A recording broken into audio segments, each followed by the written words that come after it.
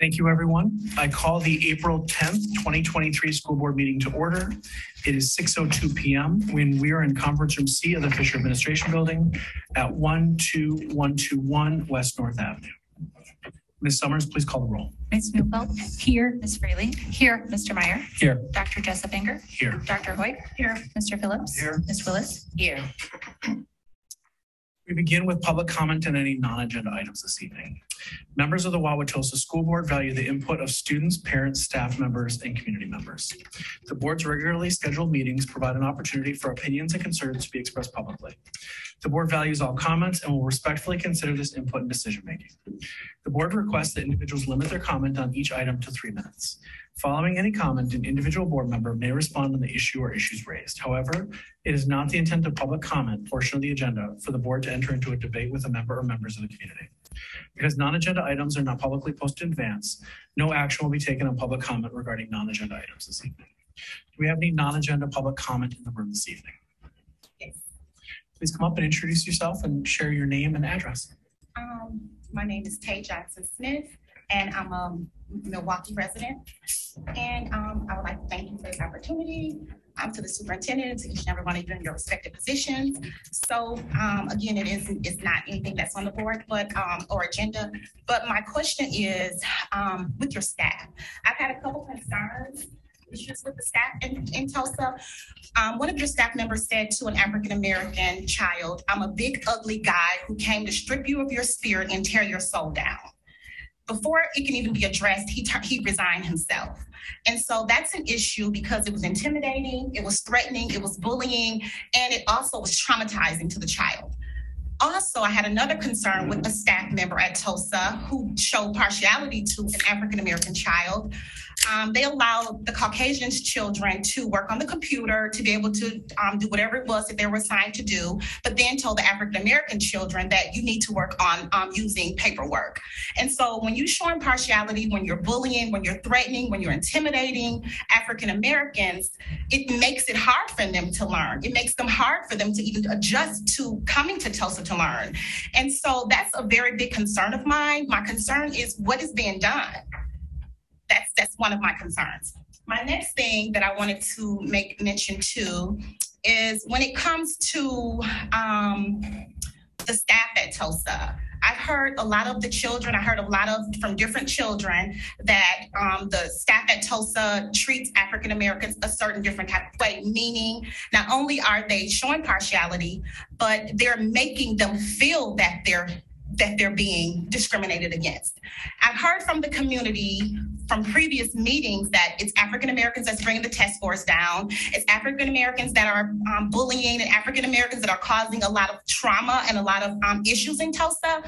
But in reality, there's two sides to it. When the students are coming there to learn, one, when your staff is being traumatizing them, what type of trainings do your staff have? Are they trained in trauma-based when it comes to children of different nationalities?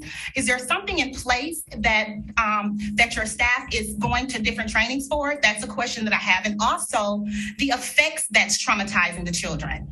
The children are afraid to even come. Children are afraid to even voice their opinions. And so I just want to know, those are some things that I have just briefly that I wanted to put out here. Thank you. You're welcome.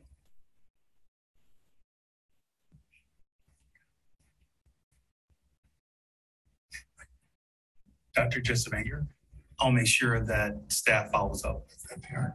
Thank you. Yeah. Not only is she a Milwaukee resident, but more importantly, she's a parent in the district. So thank you for your comments. Yes. Thank you.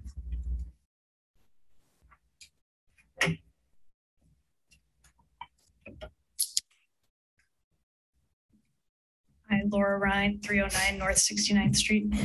Just wanted to thank Ms. Neufeld, Ms. Fraley, and Mr. Phillips for your service to the board. Very appreciated.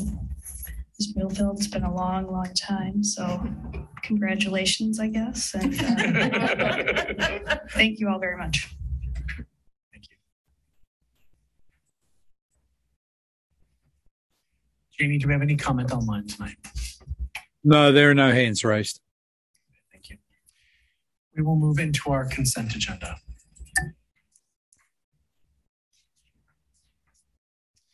Are there any items on the consent agenda which board members would like to remove for separate discussion and action? Seeing none, may I have a motion to approve the consent agenda? It is recommended that the school board approve the consent agenda, and I so move. May I have a second? Second. Thank you. Any board discussion? That's right. I just want to call out whenever we see resignations on the part of teachers and school staff, it's always hard for me.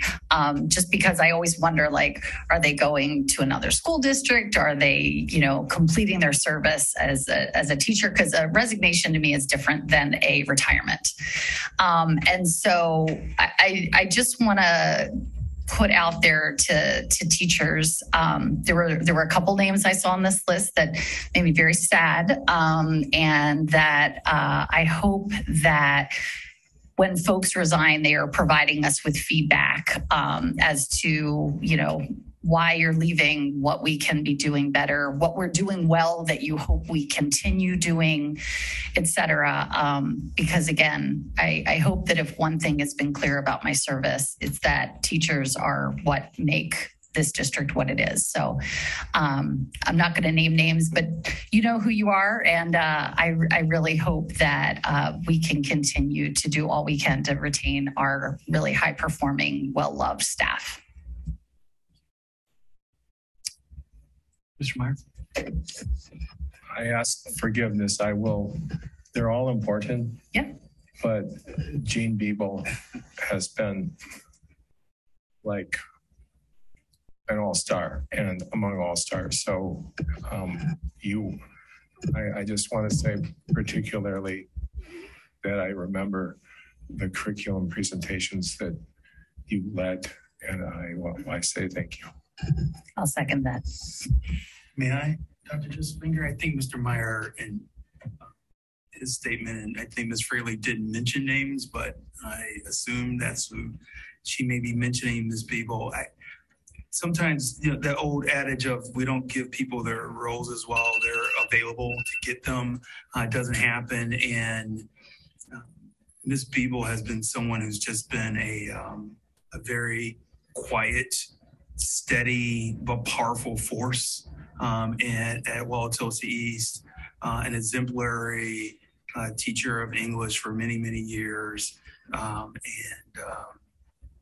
think it says West, but I think it needs to be corrected. East. She will be sorely missed. She's the type of teacher that highlights the fact that we don't honor educators the way we honor professional athletes or politicians or doctors. But if we honor teachers the way that we do those other professions, she would be on the news and she would be honored. And so she would be terribly embarrassed by the fact that we're even discussing her right now. So I will conclude this by just saying thank you for your service.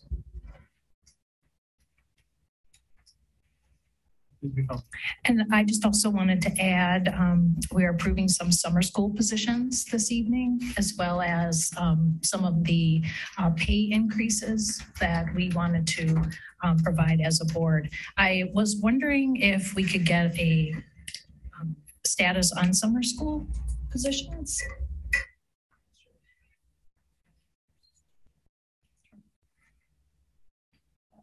Yeah, how are we doing?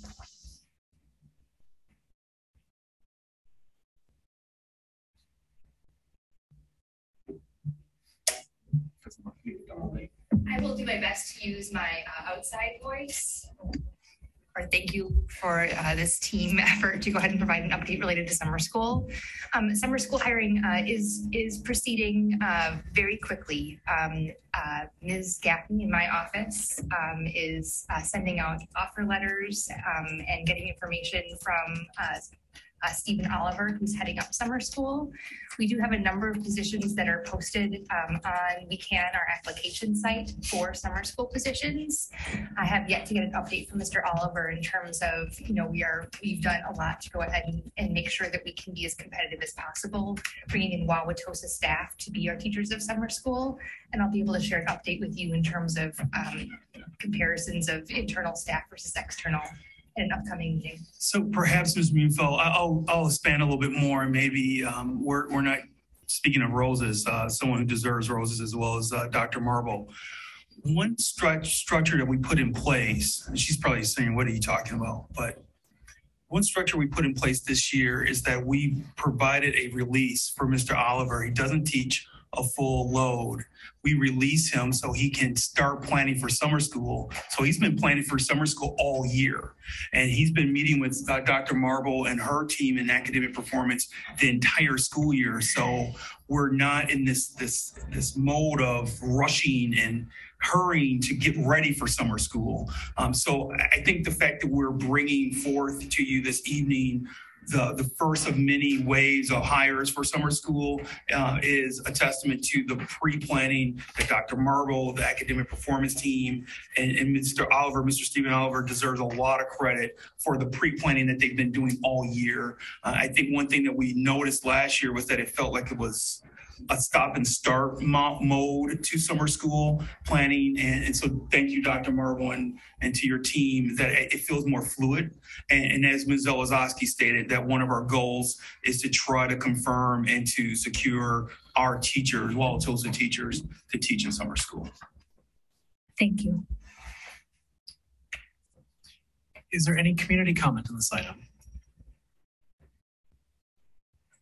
Dr. Jefferson, if I could just ask, I just wanted to ask about the college programs that are offered. How many students do we have participating in those? I'll turn it over to Dr. Marble. So right now we have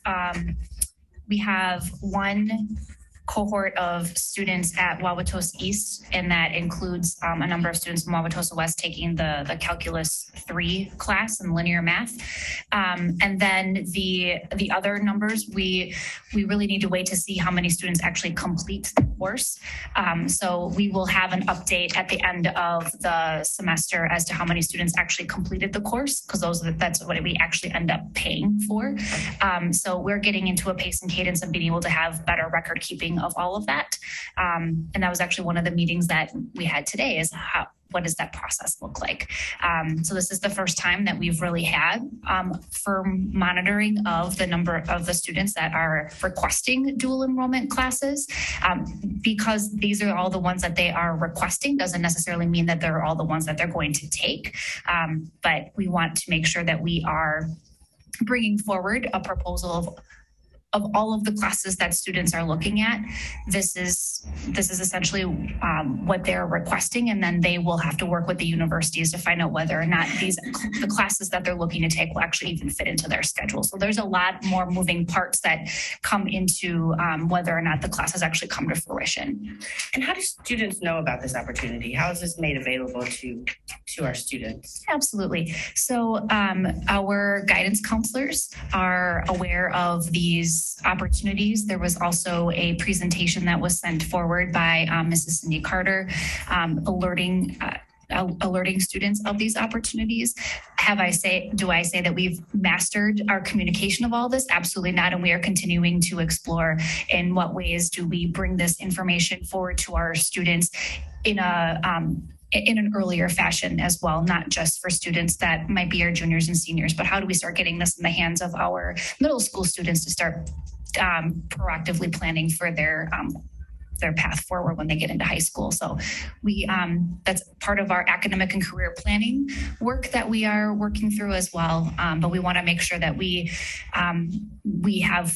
get more information to our students in a more timely fashion so that they know that these are available. Sure, and it sounds like as you're kind of starting to track data a little bit better, I'd like to see in the future just kind of the breakdown of demographics of our students that participate in these programs, just to make sure that they're equitable and accessible to all of our students. Absolutely, and this is also one of the data points that we're measuring for milestone 7 of our strategic plan. So it's definitely something that we're going to have firmer tabs on moving forward. So thank you. Thank you.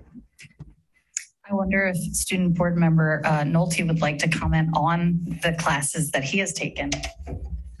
Zach, Daisy, have you taken any of these classes as well? So I'm in the Calc 3 class.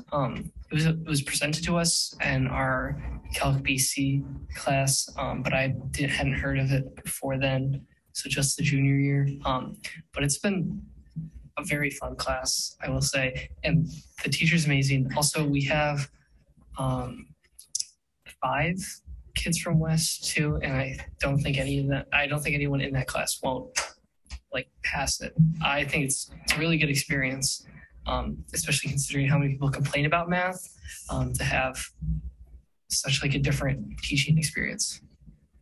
I just want to add to that part of the proposal this evening is to bring forward the class that Dylan is talking about to both West and East campuses next year. So rather than just having the class being offered at one campus, we have enough interest of students that we want to bring it and have it accessible at both campuses. So that's very exciting.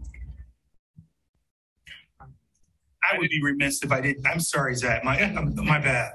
I want to emphasize that Dr. Marble and I actually met with parents from Wauwatosa West they reached out to us and they set up a meeting with the two of us to ask why did the children at Tosa West have to consider going to Tosa East for the course? And was there some way that we at the district level could make it work where we could offer the course at both West and East? I just want to thank those parents for reaching out to us and being collaborative with us and being direct with us. And I think the direct result is that now we're able to offer that service. Without that direct communication and the collaboration, I think it would have bogged down the process and maybe we would have missed an opportunity. I think Dr. Marble and I are very grateful to those parents for directly communicating with us and collaborating with us in such a positive way. Sorry, Zach. I didn't get an opportunity to take the course in part because I didn't always have transport over to East. So it was great to hear that it'll be made accessible to West students as well. It was just a conflict schedule for me. But I have a lot of friends who say that it's really interesting and insightful and that they're really enjoying it. And it was made very clear and easy as an option after completing BC Calculus. So it is made available and clear to the students coming out of that course. So that's all I would have to say. And I'll just say final props to our own professors in that once you test out of AP, you can take other classes. So my son took computer science at UWM. And while he enjoyed the collegiate aspect of it and going to campus, he thought our AP computer science was even better. So I think one of the things we might need to look at too is that just because it's a college class, if it's an intro class, it doesn't mean that it's actually next level, and something to think about. Thank you. I also wanted to add that our students have to believe that they can take these courses and that they'll be successful at these courses. And I know in the past that we've had conversations with the student unions. We've even had students come to present and talk to the board about why maybe certain students are not thinking they can succeed, or offering suggestions with how they can encourage their peers, be more confident in themselves. So I want to encourage all of that, into the student body to come to the board, come to the administration, help us understand what we can do to help you succeed as a student, and take some of these classes, see yourself going to the places that you want to be, and that you can do it. Now we'll go to public comment. Any comment on this item? Jamie, any comment online? No, there are no hands raised. Thank you all. Great conversation. Thank you all. Particularly as a parent whose child's about getting into that place where she may consider taking some of these courses. Please call the roll. Ms. Muehlfeld? Yes. Ms. Fraley? Yes. Mr. Meyer? Yes. Dr. Jessup Binger? Yes. Dr. Hoyk? Yes. Mr. Phillips? Yes. Ms. Willis? Yes. Thank you, and that agenda item passes. Next up is strategic goal 4, high quality staff. Action to approve the 2023-24 administrative contract for Shannon Izquierdo. Did I get that right? As principal of Madison Elementary School, effective July 1, 2023 for 221 days per year at an annual salary of $108,500. Mr. Phillips. Sure. It is recommended that the school board approve the 2023-24 administrative contract for Shannon Izquierdo as principal of Madison Elementary School effective July 1st, 2023 for 221 days per year at an annual salary of $108,500, and I so move. May I have a second? Second. Thank you, Mr. Meyer. Ms. Olszewski. Good evening. I am very excited to share with you our recommendation for the next principal at Madison Elementary School. Ms. Izquierdo had completed a rigorous application and selection process, interviewing with staff and families, administrators, Dr. Means, as well as Ms. Willis. She also got a chance to go ahead and visit the school, talk with some students, and we are pleased to bring that recommendation forward this evening. I believe Ms. Izquierdo has a few sentiments she'd like to share. Awesome. Welcome.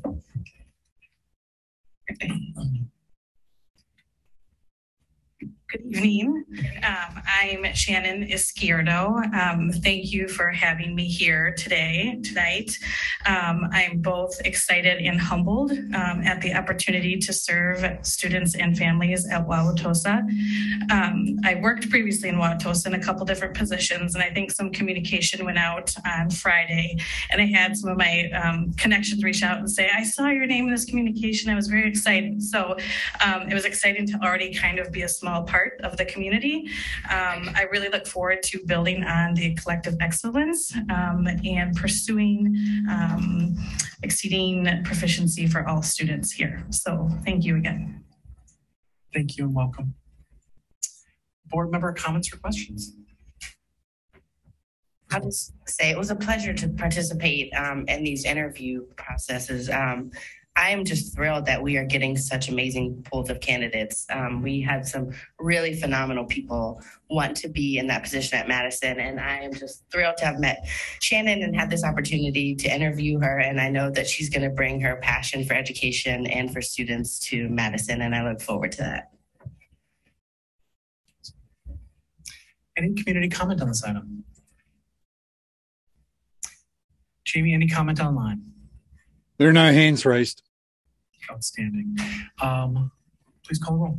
Ms. Muehlfeld? Yes. Ms. Fraley? Yes. Mr. Meyer?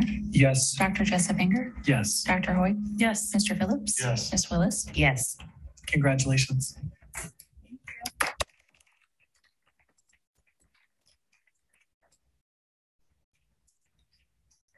Next on our agenda is recognition of district retirees. Ms. Fraley.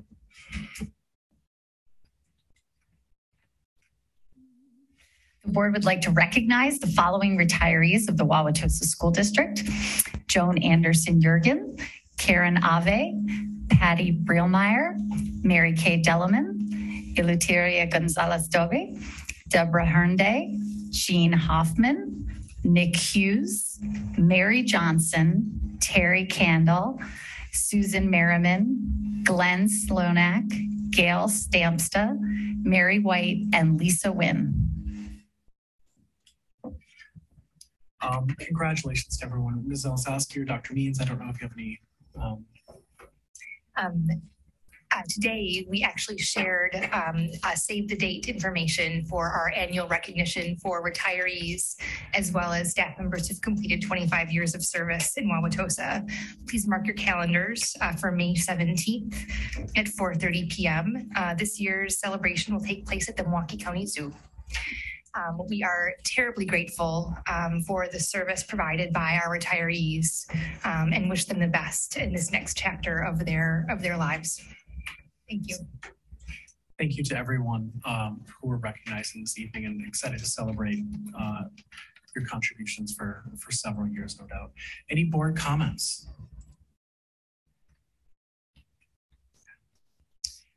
Thank you all very much.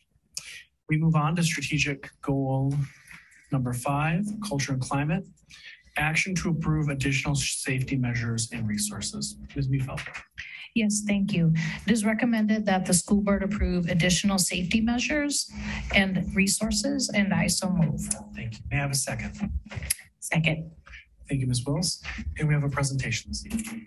Hello, we will be working off of the executive summary that is attached in board docs for tonight. I'm here with Laura Geisler, our school safety and security coordinator, and we have a few items that we wanted to bring in front of you tonight. When we presented in February on some Q1 behavior data, the question was posed about what else can we do around safety? And we heard that. We heard about it. We talked about it a lot with different stakeholder groups. And we really thought deeply about what might we be missing? Where are our gaps? What are we doing well? What else could we be doing? And we put our heads together, and that really, the product is resulted in what you have in front of you tonight. I'm going to move around a little bit in moving through the discussion and the presentation of this. And I just want to start really with the background in terms of this school year, some things that have really been focused in on. Some are discipline related, but still keeping that distinction between what is discipline and what is safety in terms of school related activities that protect from subtle or overt instances of bullying, harassment, violence, and drug use, really grounding ourselves in that as we move through tonight's discussion.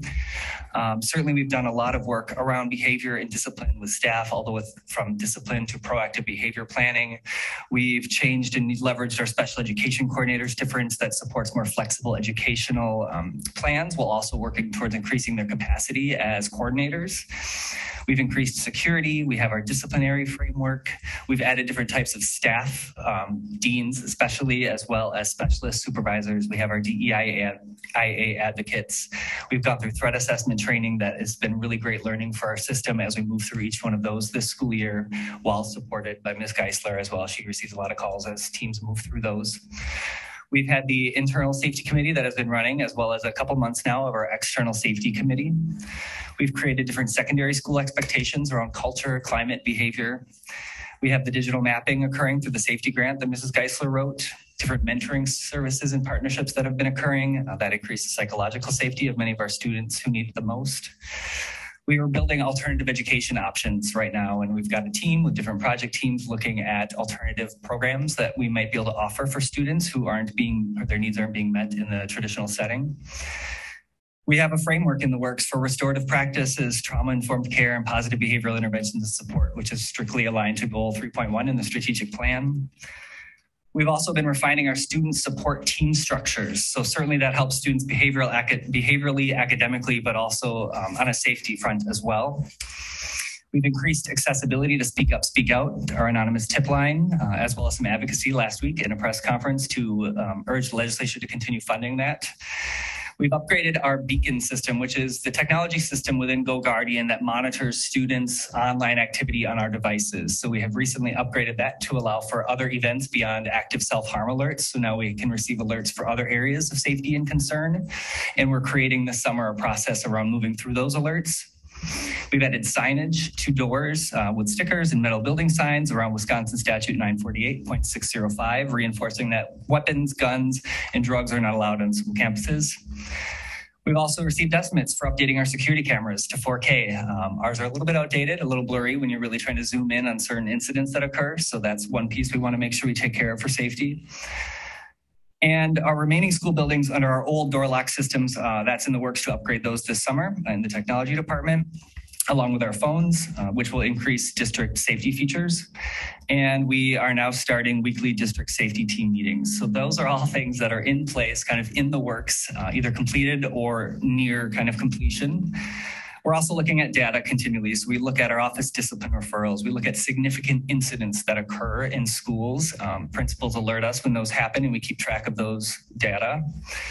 We look at the number of anonymous tips reported through Speak Up, Speak Out. I believe as of last week, we've had 13 as a system. So that's 13 incidents we were able to get ahead of and prevent something from happening. We also look at the number of harassment and bullying investigations, and those are data that we report at a federal level as well. That really brings me to the items we're bringing forward for you tonight. I want to be clear that this is not to supplement or supplant or in lieu of any action or any recommendations that might come out of our committee team meetings. Those are still really important avenues internally and externally. This is not going around that in any way. And we started the discussion on these items with our external safety committee, didn't have time to finish them and give them due diligence. We'll certainly bring them back if they're approved tonight. But I would make sure that those committees know as well that their work will continue regardless of what is voted on this evening. These are mostly one-time costs you will see in here. You'll see there's some external support requested in terms of just the capacity of our current system to implement some of these strategies or some of these tasks. And we really are going to start with item number 1, which is about MANT training. This is an organization that does different types of safety and evidence-based training, and they don't necessarily focus solely on schools, but schools is one of their specialty areas that they've crafted out evidence-based training. We are looking, with the deans being a brand new position in our system, and a role that comes to us with many different disciplines. We have a school counselor background, administration background, teaching background. We would like to guarantee a solid foundation of learning for them. If they were to go through this MANT training, they would really be receiving specific modules that then certify them as a trainer to teach others some of the content that they're learning. And this would fit nicely with strategic objective 3.1, which I just spoke to, because 2 of the modules are really about trauma-informed care, as well as positive behavioral supports. So it fits very nicely with the goals of this board around goal area 3. And we're asking that the deans be trained in that 2-day program, and then we would create a structure as we are teaming the Division of Pupil and Family Supports with the academic office quite regularly to structure out long-term professional learning needs for our system. This would be a factor in that if our deans were able to be trained, and they would also then have a common foundation they're drawing from in terms of how to approach situations, relationships, psychological and physical safety is a key piece of that, as well as communication. So they really focus in MANT about relationships and communication, and that's really where their entry point and in terms of training. So we'll go through all the items and then certainly your questions at the end for what you might have on each of them. There is a national safety conference that I have had my eyes on for quite some time. It is through the National Association of School Resource Officers, NASRO. However, it is not specifically for school resource officers. They're certainly encouraged to go as well, and we would welcome the police department to send some of our SROs as well if we're able to go. This is really an area to stay ahead of the curve in terms of best practices when it comes to all things school safety at a national level. So they would have keynote speakers, lots of different sessions. They do have concurrent SRO courses as well, which ours all have already taken. So they would not need to go through the SRO course. But we're looking to send 2 district representatives to really build up our best practices, bring them back to our avenues that we have in our committees, as well as our district team, to kind of supplement and complete our picture of school safety and what we are or are not doing and could be doing. Laura's going to talk a little bit about the school safety and violent event incident management training, which is SAVE IM. Okay, so this is a training that's ran through the police, retired police officer in Oak Creek, and this will allow us to collaborate with other districts, and it's very tabletop focused. So we'll learn in different ways with different people on different exercises, tabletop exercises, and it will be great for all of us, and then even like our communications director, and then our SROs and our police department would attend. Just a lot of hands-on learning and just not sitting through courses, just learning and experiences through others and the exercises that they'll present us.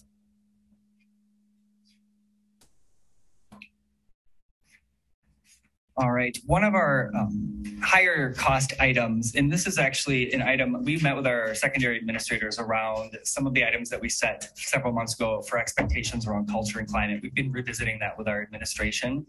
And I left that meeting last week asking our administration, if you had one priority right now for the last 8 weeks of school around school safety, what would that be from your perspective as the leader of your buildings? All 4 of our leaders said after school activities. We have done some creative scheduling with student supervisors. However, that's not giving us necessarily the full reach of what we need for safety around athletic events or after school activities and clubs and sports. This, I want to be clear, is not a long-term solution. we would like to have after school security for the remainder of this year, as well as all of next school year, while we do a lot of these foundational pieces of school safety, while we do the audit, which I think I just skipped over, but I'm going to go back to. It'll really allow us to make sure all the pieces are in place, and then we would be able to slowly sort of remove that level of service as we continue to monitor how that is working. But again, I want to be clear, this is not something that we would like to have a need for a year from now when we're back in front of you giving an update around school safety. The other piece, and Laura can talk a little bit about this, is an external safety audit, and then subsequently a consultation on that audit. So this would be, we would bring a company in to look at all our buildings and look at the brick and mortar, look at our culture, look at our passing times, look at our after school times, and just really give us a comprehensive look at everything that we need to look at in the building. What they'll give us the positive, what we're doing great on, and then things that we would want to improve on.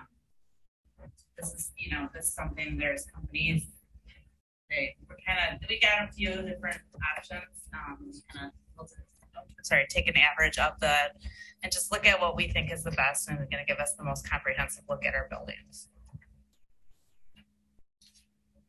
That moves us to the final, but certainly equally important item is student and parent engagement and listening sessions. We would like avenues to lift student and parent voice into this conversation beyond the external committee that we have, beyond the podium or the microphone in front of the board, but a very concentrated, well thought out, well planned listening and engagement sessions done externally from an agency who has expertise in this in terms of how to have equity of student voice in these conversations, how to elicit parents in a meaningful and genuine way that will get parents to the table and having these discussions. So we're really looking to lift that voice in our discussion. We feel it's been missing here in the system for a little while, and I think you've all heard it from parents in different ways. We want to give them a voice and an avenue for that. Which brings us to the cost. Certainly many of these items we could have routed through our budget process and kind of accounted for. We really wanted to package them for you, not only right after what we've sort of talked about has been going on all year, but really to put this picture together. Again, doesn't mean there won't be other recommendations coming out of committees, but you can see on the final page the cost breakdown, which is totaling $206,000. Again, it's not budgeted currently. These items for next year, and we would ask the board to consider funding these and let us get working on these items. We welcome your questions. As well. I'll start.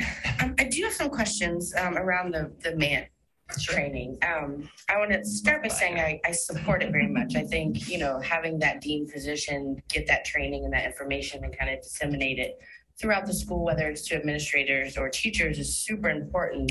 But, as we talk about safety, I think one thing that has been missing in the conversation is like the psychological safety of our students, right? And I think these parents' comments couldn't be more timely that some of our students don't feel psychologically safe going into buildings. And it's something that I bring up often, right? So not just our Black students, but our students with disabilities and our LGBTQIA students. So I wonder with this training, what type of culturally responsive pieces there, what type of training is there around, some of our most marginalized students? Because I think, that needs to be a part, for me, that needs to be a part of the conversation. So I just wonder how you vetted this program. How did you land on this one rather than, I don't know what programs are out there, but I just think of the unique situation of our students and even some of the students that face the most disciplinary actions being our Black students. How are we incorporating that into this training? Sure. We landed on this one not only because of the strong connection to the strategic plan in terms of the trauma-informed care in the positive behavioral support section,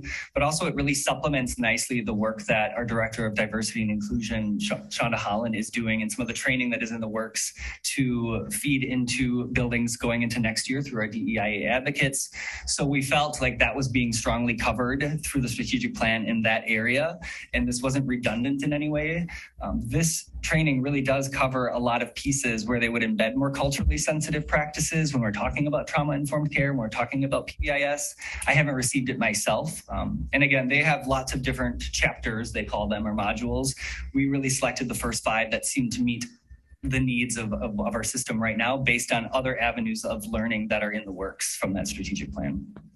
And I appreciate that. I guess I would just like, to know that there's even some flexibility that if we're finding our deans aren't getting that cultural piece that they need, that maybe we supplement it with something. Because I do think when we talk about safety and we talk about this position as a dean who is to build relationships with these students, like that is a super important piece. What we could do is just make sure we're circling back as a system or as a district with the deans. I know our director of continuous improvement, Ms. Svach, has been meeting with them regularly. I've joined several of those meetings, but this would be a really good opportunity to, as soon as they're done with the training, kind of elicit that feedback and see where the gaps still exist. But I agree with you.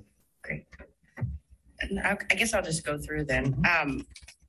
The security officers. So how many are there? Are they just in the secondary buildings?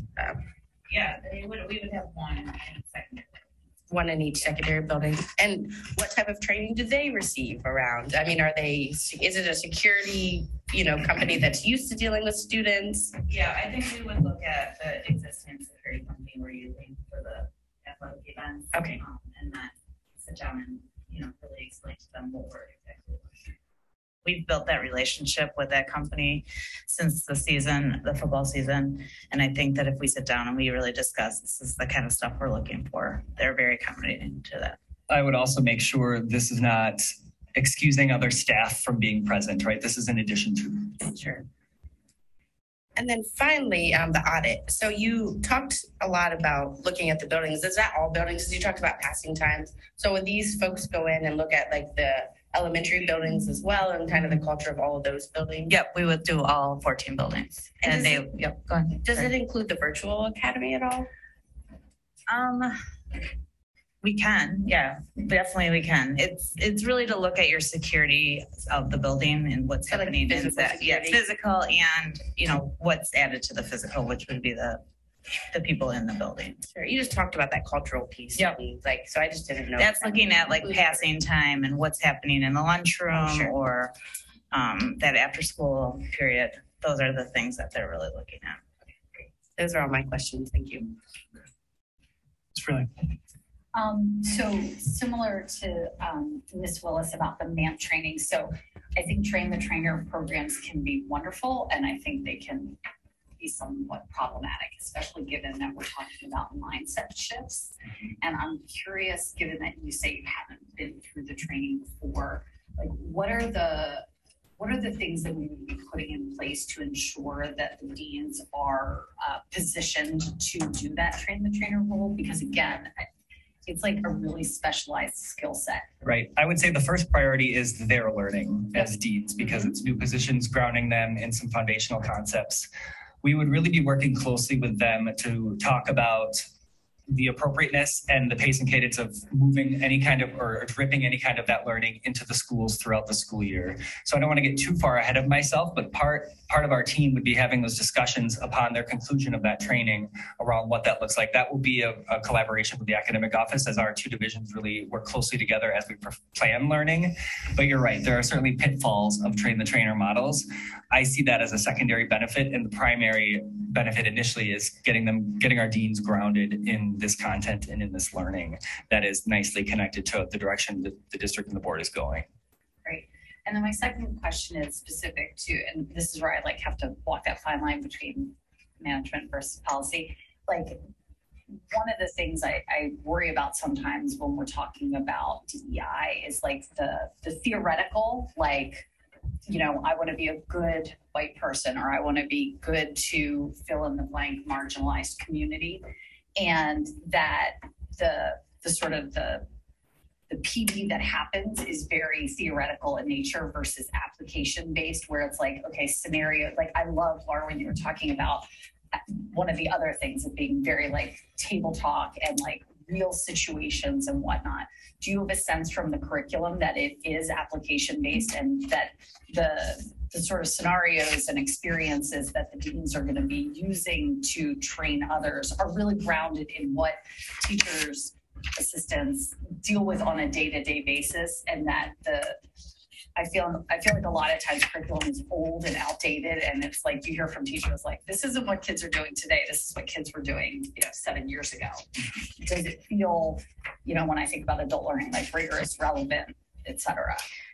So we've had a couple of people in our system who have in past districts received this training. For example, our Director of Special Education, Stacy Clem, speaks really highly of this being an applicable and practical application upon conclusion of this training. So based on the feedback I've received from her and in looking into it myself as we were kind of teaming around different options, I was confident that participants would leave feeling like they're able to move beyond the theoretical. Okay. And then my final question is, how are we going to actually measure if it does anything different for them?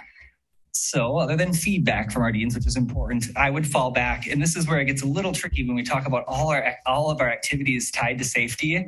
I will continue going back to somewhat of this safety dashboard, if you will, around these pieces of information. Are our significant incidents reducing? Are our discipline referrals around endangering behavior, alcohol and drug use, those types of things? Are our anonymous tips? So those are the pieces we want to see move as a result of our collective safety work.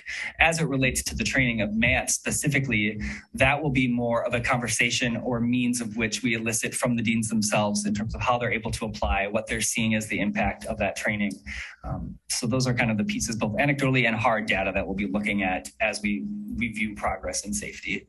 Yeah, because one of the things I want to know is like, how do they feel after the training, but then how do they feel 6 months later, a year later? Like, does it sustain? Does it actually change their practice? Because we've all been guilty of going to a great conference and we practice whatever skill we learned for about 3 weeks and then go back to what we're used to. And so to that end, on the when you were talking about 13, you mentioned that there have been 13 uses of the Speak Up, Speak Out. Correct. Can you give me a sense of comparatively, is that a lot? Is that a little? Should we be expecting to see it being used 100 times? I can only speak anecdotally on that as someone who helped launch it in another system, twice our size. From my perspective, that's low, which is why we've taken efforts to increase accessibility to it. We pushed it out to student devices, put it up on the taskbar. I mean, we were trying to find every avenue to increase awareness of it. But from my perspective, it's low. Have we asked students? All about that student voice. Okay. It would be great to hear from our student reps, kind of their perspective of, and I know Zach, you spoke on it last week as well. And a special call out to our speaker. I think one of the things that that would be very helpful is finding a structured time when students are actually led through an understanding of actually what the service is, what it provides, and how it can be useful. In researching and learning about it for the purposes of the press conference, I came across a lot of people who had had seen a poster but had never even considered what they might have used it for. So whether that be an advisory or, sometimes we have slideshows in our third hour classes, something like that could be much more useful in actually giving students a structured time to learn about it instead of just, sending them an email to look at by themselves or just something that they're that shows up in the bar at the bottom of their computer and they're like, well, what's that? And then they just ignore it for the rest of the time. Like if there was a way to give them plenty of time to get to know it and understand it, I think that could be a lot more effective in getting the word out to students about the service and how it can be useful day to day. Thank you. And certainly the Department of Justice is an excellent partner. They have a lot of prepared content to that end already that we could leverage and kind of create a pathway to make sure at the beginning of the year, this is integrated as a resource that students are really explicitly made aware of. But thank you.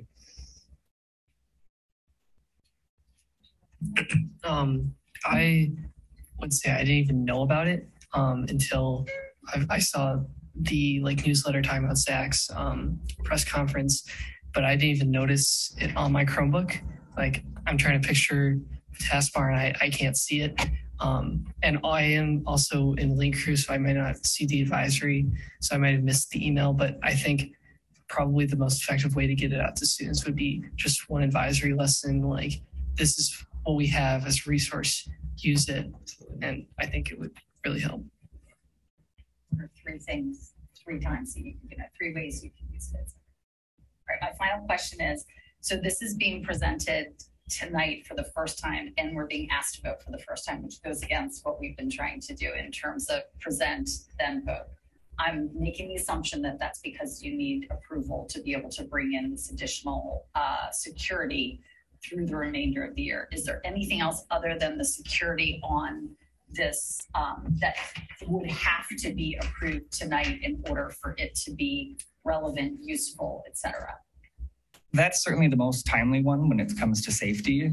There are some scheduling concerns given summer and into August for some of the training pieces that we'd want to hold spots, whether it's the Save IM, the MANT training. So those are considerations as well. The longer that we wait for those, the more likely we might not have spots available, or we won't be able to schedule flexibly enough for everyone that needs to go to attend. Ms. Biefeld. Thank you. Thank you for this proposal. I support it. I wanted to add the speak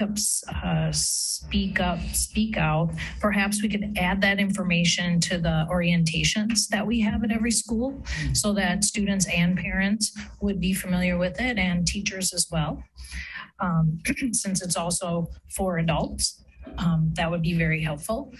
I'm very happy to see this proposal this evening. I'm wondering on the training itself, if these vendors will receive some of our data so that they can speak to real scenarios, possibly, that can help us, be more relevant for us. The audit will be very personalized, so they will dig in and request our data. I'm not sure about the Save IM if they have us coming with school-specific information. We could. I could offer some specific scenarios through our district, but there's going to be a collaboration of a lot of different districts. Yeah. I met with a woman who runs it, and she's very open. She said it's just great training. I do think it's just much more meaningful when you have some real examples. I mean, not specific named examples, but situations that you can use. Because when I went through the DOJ training, it's clear that the SROs, the police departments, have different, possibly different protocols that they would use that a school district would not. Would not agree with in a certain situation. And I can't really elaborate more on that, but it's true. And it's just the way that we work together, which is why we also have different checkpoints in place now for alignment. And so I don't know if you can speak to that. So specific examples you think that's doable? She works in a school district. That the woman that helps organize the training. I can give an example. So in tabletop exercises, we may be able to very well personalize it with lived situations from Wauwatosa to bring that to life and to kind of bring in our own examples of safety concerns. Great, thank you. And then as far as how do we know that we're raising the level of safety culture and belonging in our district? How do we know that as a board? How do we know that this is working? I have understood that the administration plans to bring back reporting to us as a board every quarter. That's meaningful. Okay. I would like to keep bringing data in front of you. Certainly we'll have anecdotal information, right? And I could even tell you anecdotally, some of the meetings we've had in administration around safety feel a lot different now in terms of the urgency, their attention to it versus, prior in the beginning of the school year. But we need to move beyond anecdotes and see the results in our data. Yeah, I think it's important that to be more frequent, to be able to adjust course if we need to. And, this area is a heavy lift. I mean, we're doing a lot in this area that may not be known by the greater community and even the parents following such an incident, and how we're responding and what actually did we do and how are we using that experience positively in the future. And there is a lot of work happening, and that's part of why you're seeing some external reach out for support, not only for their expertise, but also just a capacity issue. We've even had some, initial discussions around what that would look like here in terms of our capacity around Mrs. Geisler, myself, but all things that I would hope the audit also will, it's pretty thorough. There's different quotes and each of them are a little bit different, but We need it to be able to unearth all of those types of things. Well, let's just be clear. So in 2018, the staff was trained to do safety assessments. And then subsequently, they did internal safety assessments in 2018, and that coincided with the referendum. But we did not have an external safety audit. Those are two very different things. And so what you have in this proposal, as Ms. Munfeld is lifting up, is a safety audit from an external party. That's very different than training our buildings and grounds team to look for how to check doors. They may have been trained in it. There are experts nationally that know what to look for and how to create a safety culture. And it's just not the physical component of things. It's the pathways of how children are dropped off at our elementary schools. It's the parking at schools. It's so many different things that I don't think we've really done a deep dive in. Ms. Munfeld is absolutely correct, and we're going to talk about this more in policy soon. My goal is to have a quarterly data update to the board, where there's also an opportunity for the board to have discussion on what you're receiving and what you're seeing in terms of data trends. Right now, we're providing this on a semi-annual basis. I don't think that's enough. I think we have to do it on a quarterly basis in order for the board to demonstrate to the public that you're monitoring this very important issue. We can't continue to say safety is our top priority and you're not looking at it more than only twice a year. We have to increase it, and I think we have to create a space where you're discussing it in public. And so, Ms. Fraley, you're absolutely correct. This is a unique situation. We are asking you to vote on this evening. This is the former high school administrator and me, the former middle school principal and me. The spring season is the most vulnerable time of the year with safety, in that the doors are open and things are just more loose. And the ability for young people to be in places that they shouldn't be in grows. The ability for a young person to say, oh, I'll get home maybe an hour later because there's more daylight and there isn't as much urgency to go home because you have a beautiful evening like you have this evening. Typically then young people are in positions where they may make poor decisions. That's where the safety culture has to come into play. This is not the type of structure that we're proposing to provide more oversight. Is not a long-term it's not a long-term solution, but I think I was surprised by the intensity in which our secondary principal said, no, we need this. This is something that as we look at the final 8 weeks of the school year, we need help. We need help right away. So thank you.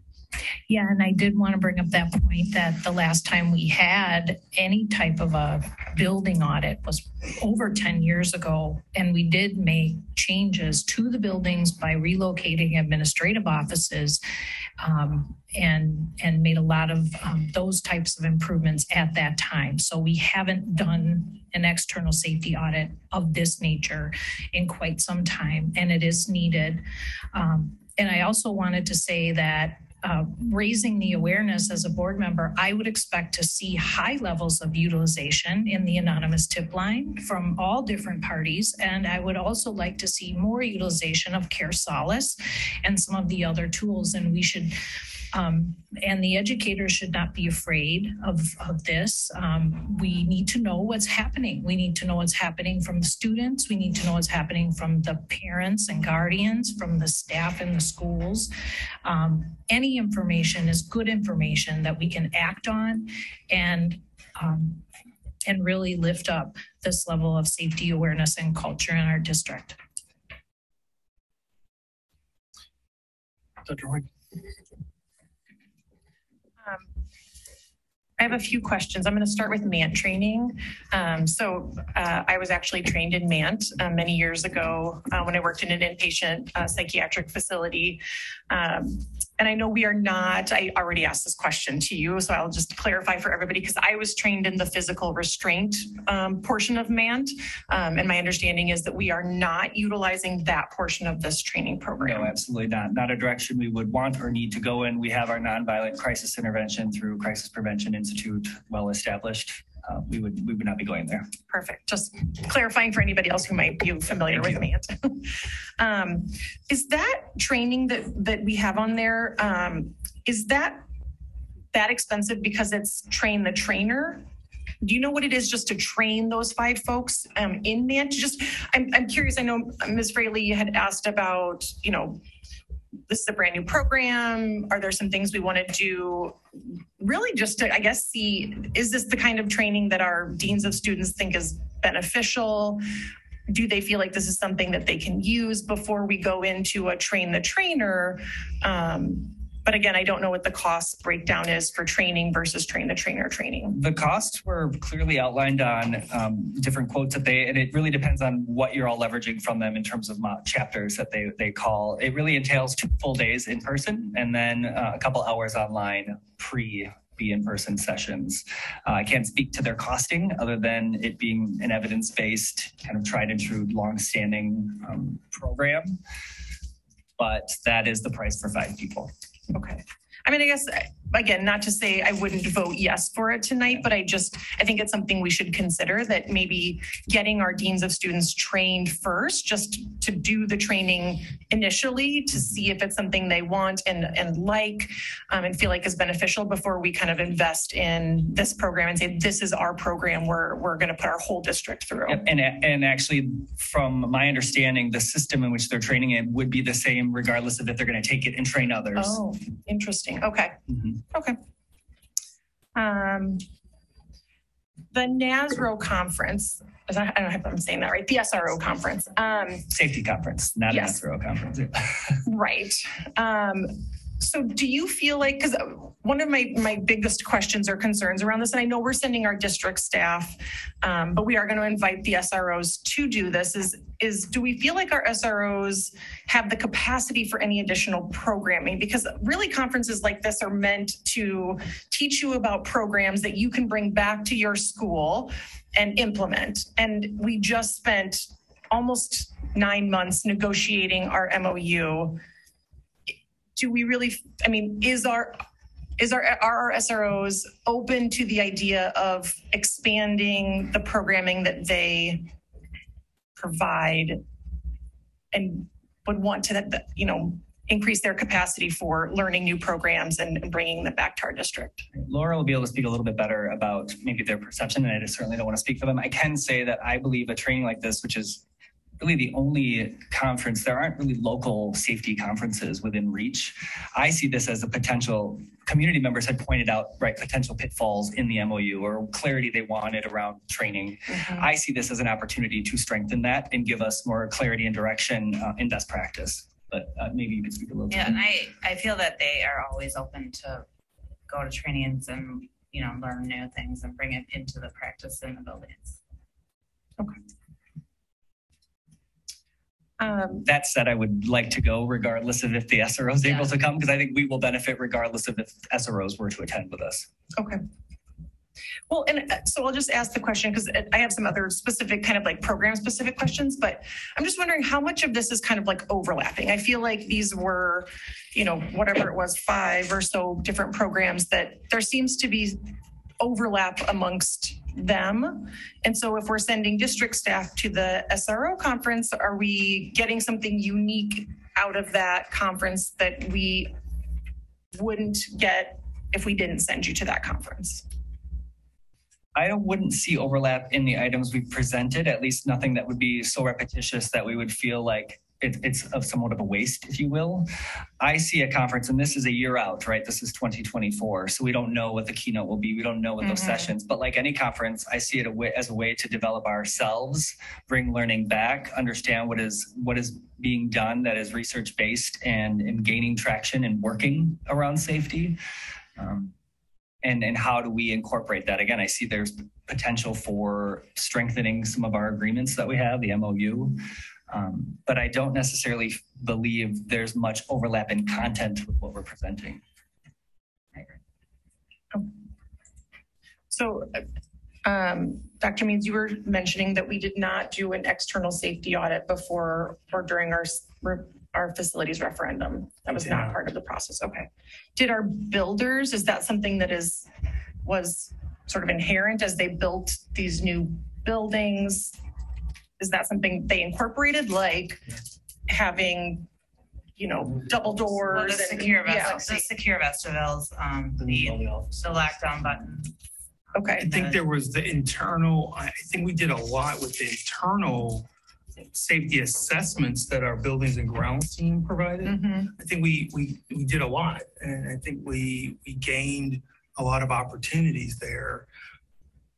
But there's something to having an external safety audit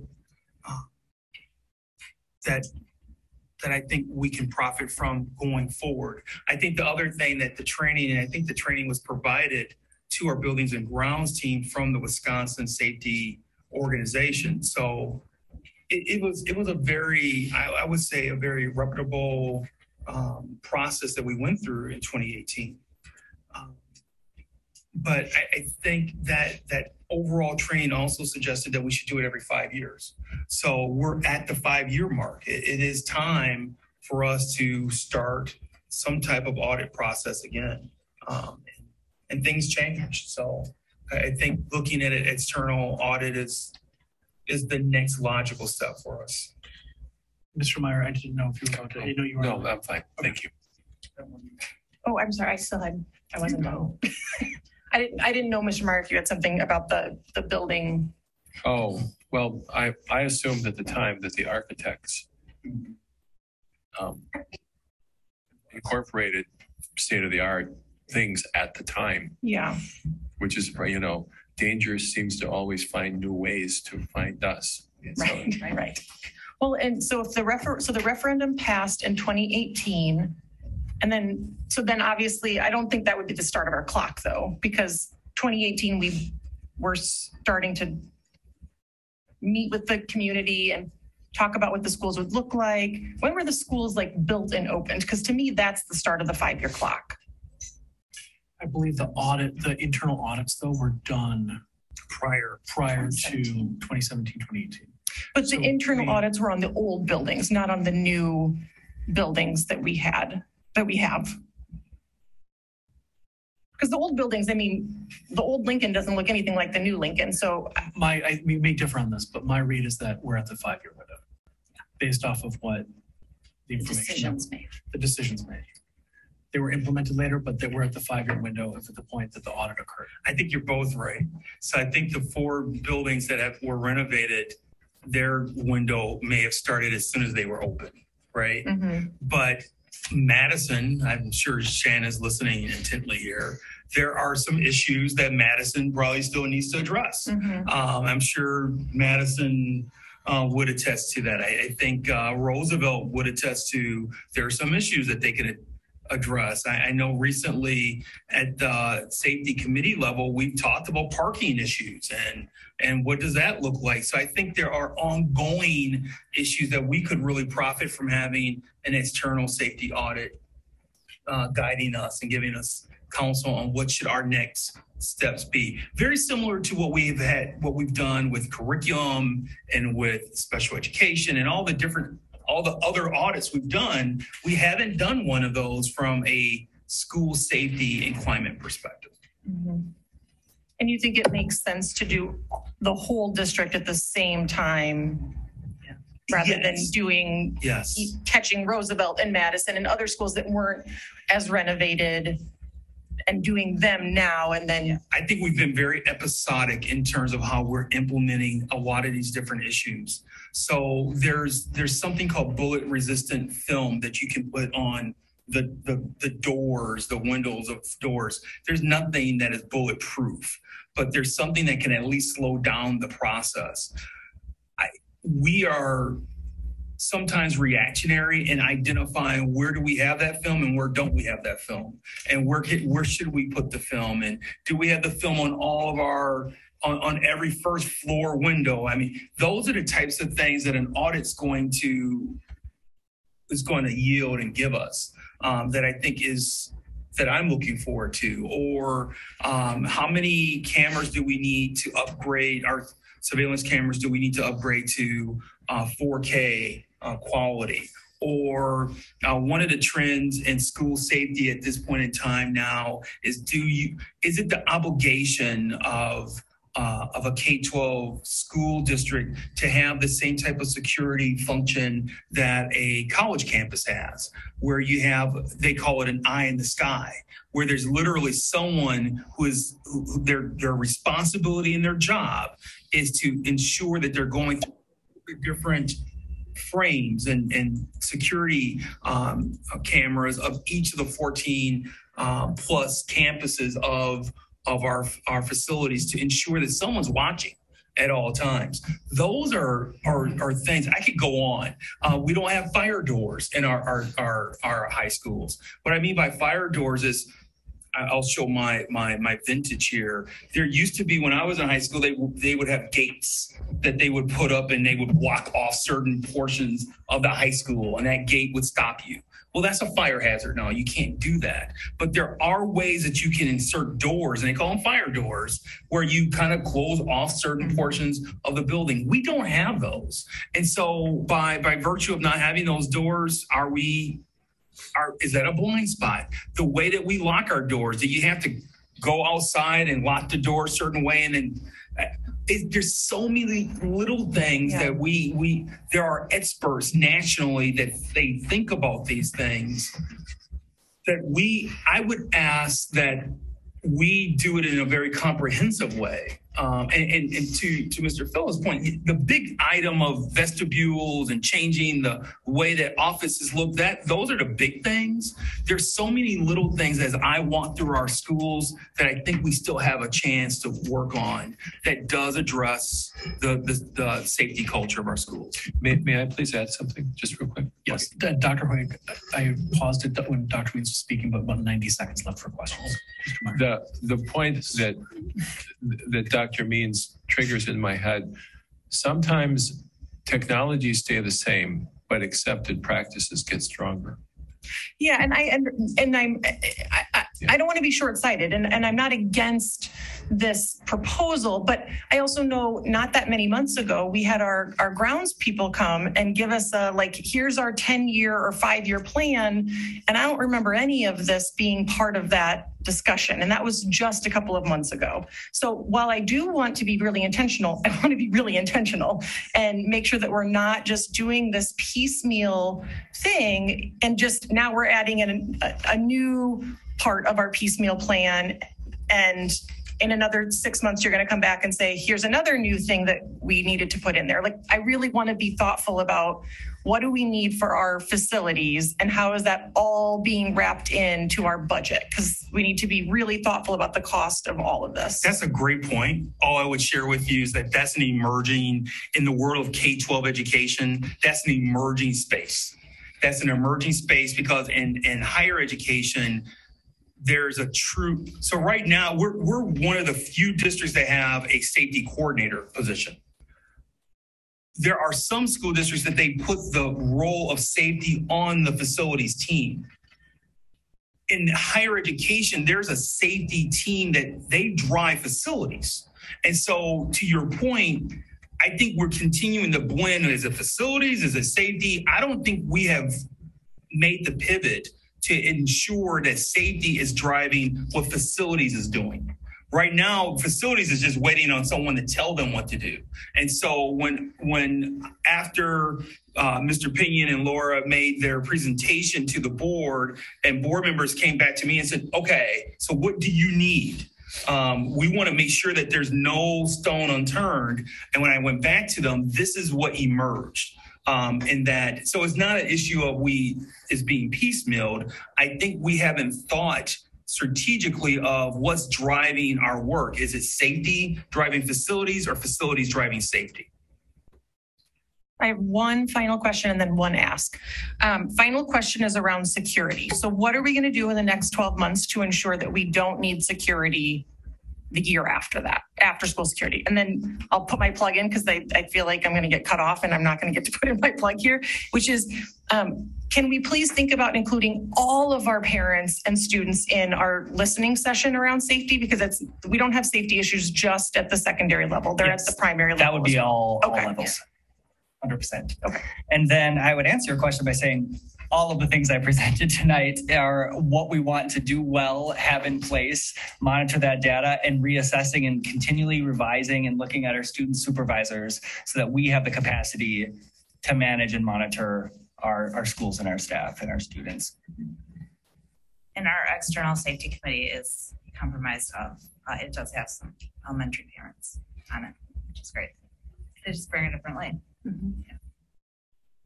May I make a suggestion to piggyback on what Dr. Hoyt just asked? Yes. And I did have a phone call with Dr. Means trying to understand what we were doing here. And the idea of students in the schools after the building, students in the buildings after classes end. We have so many extracurricular activities. And if the students were involved in those, they would have a place to be active where they belong after school, but in the buildings.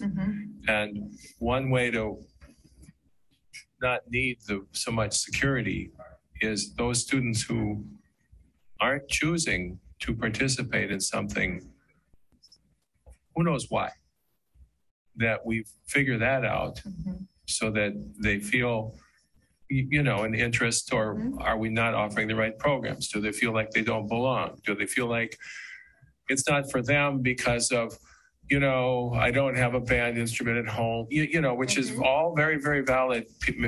Or maybe I have a disability, so I really can't participate in some things, when our advisors want everyone in their activities. So we throw that in there as a strategy, that we just don't say, we want to not need this in a year. Well, what's our strategy to not need it? And maybe that, I'm sure there's other strategies that we need, an ensemble of strategies, but that would be one. Where now I plugged having an arts administrator to call homes, to get the parents to know, or the guardians to know that we have programs. Okay, just throwing my plug in there. It's a culture issue, though. Yeah. I agree. I think it's our culture that is struggling, and that's really the linchpin of all of this. Is if our culture was improved, we wouldn't be having students willing to be kicked out of school. Any final questions from the board on the second one? So just the last section, since nobody's asked anything about it, something I assumed we did fairly well is engaging students and parents in listening sessions. And so what I want to understand is, like, for the 10 Gs, what opportunity are we addressing that we don't possess? And then how will this permeate beyond this engagement to help us be better in other ways? Yeah. Sure. That is an estimate. We've reached out to different agencies, different individuals around that. We were looking for, we do a lot of really great engagement and raising awareness of parent and student voice.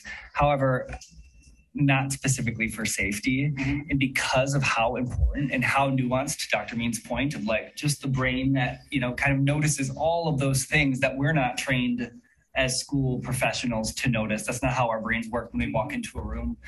We want someone with that expertise, as well as the expertise of how do you even go about eliciting equity of participation in something like this, to Dr. Hoyg's point around making sure all parents from all levels in our system are able to engage. I really would lean into their expertise in how they move through that process, and how we then integrate recommendations from that with recommendations from the external audit. We are really well positioned with our external committee, our internal committee, and a district safety team to take what is given to us from these external voices and get traction and movement with it. So the people that you're soliciting this advice from, they have an expertise in safety or in engagement, or both? Both. Okay. So is there an opportunity to take their work that they're doing through the safety lens and expand it to help us be better at doing this sort of thing in other areas? Or is it really just focused on the safety? I would say yes. Yeah, we can glean.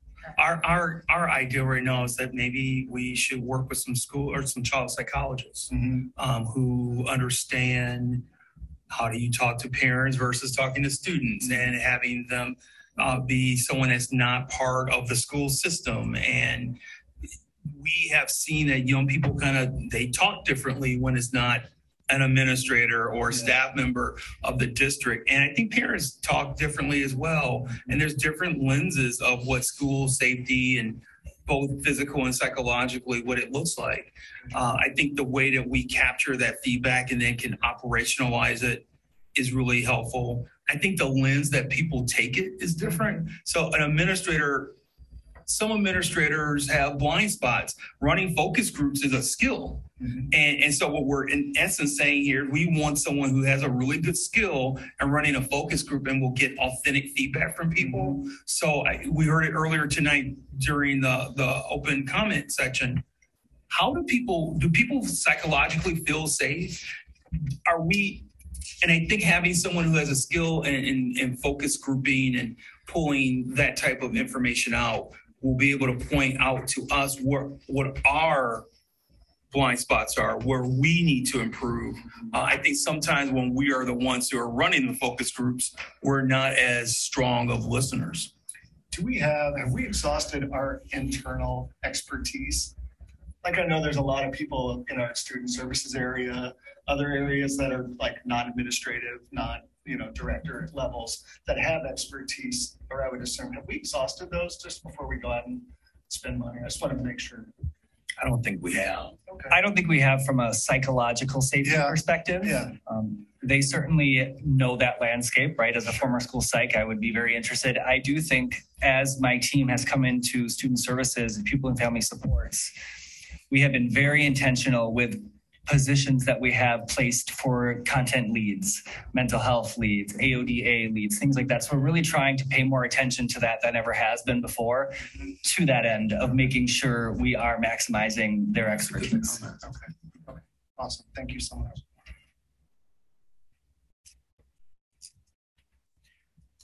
Community comment in the room on this item. Please come up to the... Thank you, Lynn Worley, 10121 West Highwood Avenue, Wauwatosa. I just wanted to comment. I sent some questions to some board members earlier today. Mr. Pinion, not to you. I only got to see that MANT was on the agenda last night when I went to prepare. And so not knowing the program well, although not knowing it all, although I work in that field, I wanted to learn more about what they would bring and why were they selected. And so looking at only what they present of themselves online. So I don't have anything that you had and you reviewed, and I'm sure that you did a really good job reviewing it. But I still had some questions, and much of it's been talked about here, but I wanted to add just a few more things question-wise. I'm curious how many different of these kinds of programs you looked at. What were some of the other competitors that you considered? I also want to say that their public presentation online is not really much about K-12, and I was able to fill out a form and get their 2-page flyer about K-12, but I was particularly struck by their online presence, and Dr. Ho talked about this idea of the restraint, and I'm glad to hear that isn't part of it, but I still think of influence. It's looking at the 4 things that they do, their 4 principles of working within schools. I still feel there's a lot of preparation for suspicion that in the adult-child relationship that made me a little concerned. Of course, I only have the bullet points they put up. I also want to say the other point I wanted to raise before I run out of time is that did we exhaust not the district expertise, but the community expertise of local, for instance, WellPoint Network. WellPoint that used to be St. Emilian's. I did my trainings as a foster parent and trauma-informed care through them, and they have a K-12 training program. and they know the community.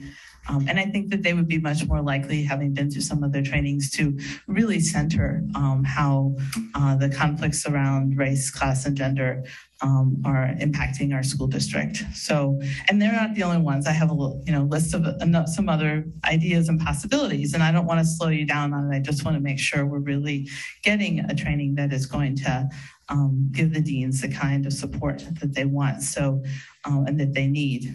And so I did have some hesitations, and just working in the field, knowing that there's a lot of money in getting school districts to pay to train for safety. It's a big thing right now. A lot of people who weren't in that market before are jumping into that market, and I'm sure that you thought about that, but I just really want to keep that in our minds. And I did feel some hesitation. So even if it ends up being this training, have we either used our local expertise or have local experts help us work through the training? I would say all of the major universities in the area have people who are working on this and more trauma informed and things like that. You could be drawing on them to look at those 5 chapters and say, is this what we really need? Thank you. Thank you. I make a response. Yep. Just a quick response. Please know this will not be the only training for deans as we look at professional learning. This is 2 days of many opportunities we have over the course of the year to build our personnel. Jamie, I don't think we have any other comments in the room, but I see we have a couple online. Yeah, we do have a couple of hands raised. The first is Deb Falk-Palak. You have the microphone. Please state your name and address. Hi, Deb Falk-Palak. I have a few comments regarding when we use the word all. Can we make sure, board members, please, can we make sure that this includes our students in our 18 to 21 program? If we're going to be talking about safety and engagement, parent and student voices, we have to include all students. I did ask administration why the DEIA, why there is no DEIA advocate assigned to the 18 to 21 program. And I know we can think beyond 4 walls. That was the answer given, is that because these students they're not assigned to a certain building, that's why there's no DEI advocate. And that shouldn't be the case. There should be DEI advocates, especially, Ms. Willis, I heard you say tonight, the groups, including those with disabilities, Mr. Meyer did as well, that we can't exclude or eliminate the voice of students and parents just because a student doesn't fit within one of the 4 walls. They're still in our system. And I believe we need these advocates for everyone. And I think that for me, that was even more pronounced after attending the wonderful panel that the school district put on with the city's all-city read. And there were some staff there. There was at least one board member I saw there, where I heard one of these kids or young adults in this 18 to 21 program and what she had said. And some of it came forward from the lady who spoke first tonight, the member of the public, similar sorts of things. So we cannot just say we're not going to have a DEI advocate because a kid doesn't fit within a school building. If they're one of our kids, we need them. And I also think that this is a group, and Laura Geisler will know because, I've been working with her this year, trying to say for the kids in this 18 to 21 program who graduated from East and they're now at West, all of our safety notices continue to come from East. So if we get a text message, my daughter hasn't been at East for 2 years now. She's at West or at Fisher. So these are things when we talk about safety, if we continue to exclude certain groups of people, we're going to exclude safety and engagement issues. So I'm urging you to have a DEI advocate assigned to this. Watch the panel that the district and city put on. There was a strong self-advocate in this program who had some things to say that were concerning, and DEIA work should be applied to all children in our district, 3 years old up until 21. So thank you. Thank you.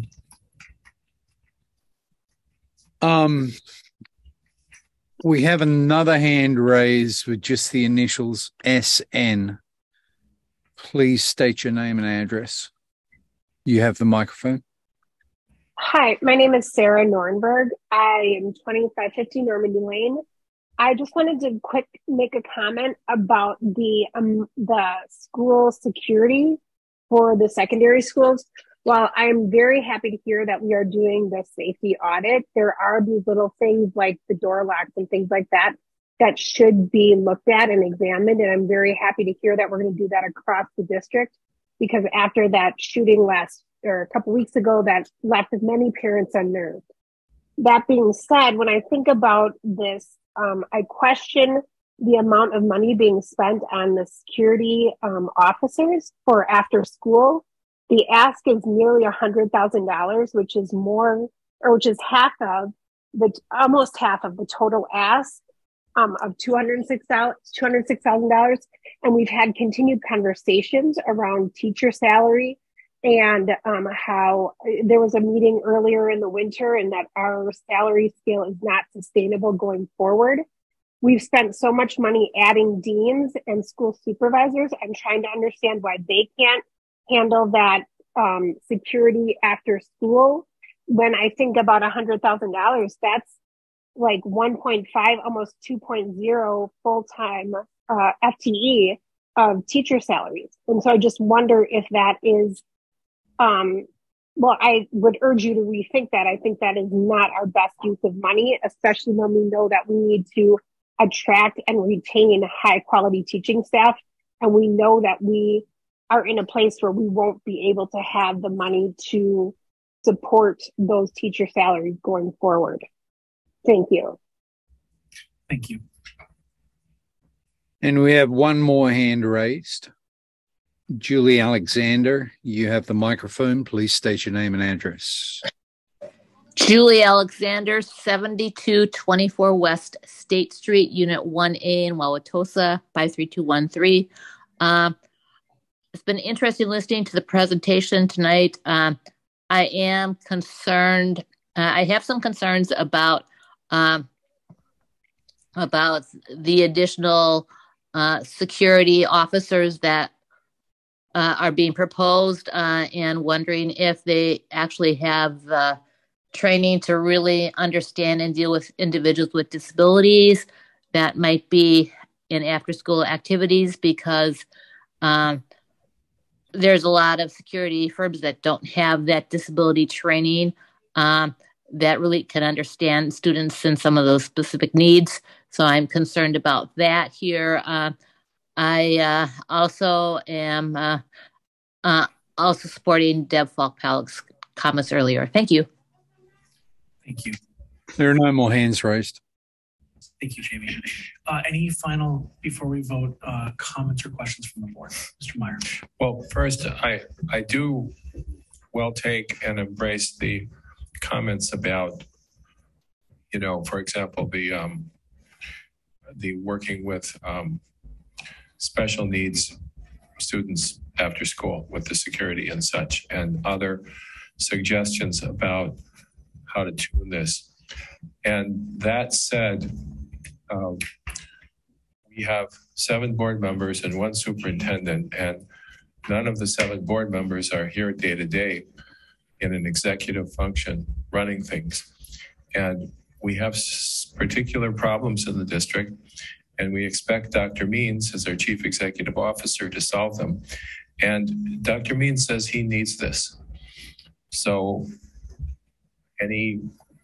like I said, I well hear all of the concerns, and Dr. Means says he needs this. And at some point, I have to say, not to blindly approve something, we've asked the questions, but he knows what's happening on a detailed day-to-day basis like no one else does. And so at some point, we hire a superintendent, and he says he has to have this for now. So I support him in his request. Thank you. Seeing no other board comments or questions, please call the roll. Ms. Muehlfeld? Yes. Ms. Fraley? Yes. Mr. Meyer? Yes. Dr. Jessup Banger? Yes. Dr. Hoyt? Yes. Mr. Phillips? Yes. Ms. Willis? Yes. And that item passes. Thank you all very much. And thank you for the very detailed and thoughtful questions and conversation on that item. As we're adjusting to our next one, I've got a quick infomercial of sorts. The Wauwatosa Rec is in the midst of doing a lot of hiring for our summer staff, particularly anybody working in water, lifeguards, rec program attendants, camp day counselors, t-ball, softball instructors. This is a great job for students coming back from college.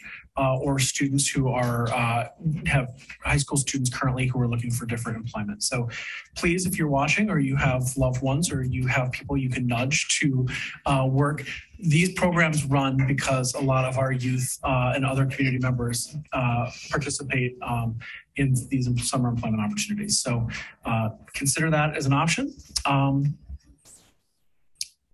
Swimming lessons are good. Thank you to everybody working hard to make our both summer school that we talked about before and our summer programs go this summer.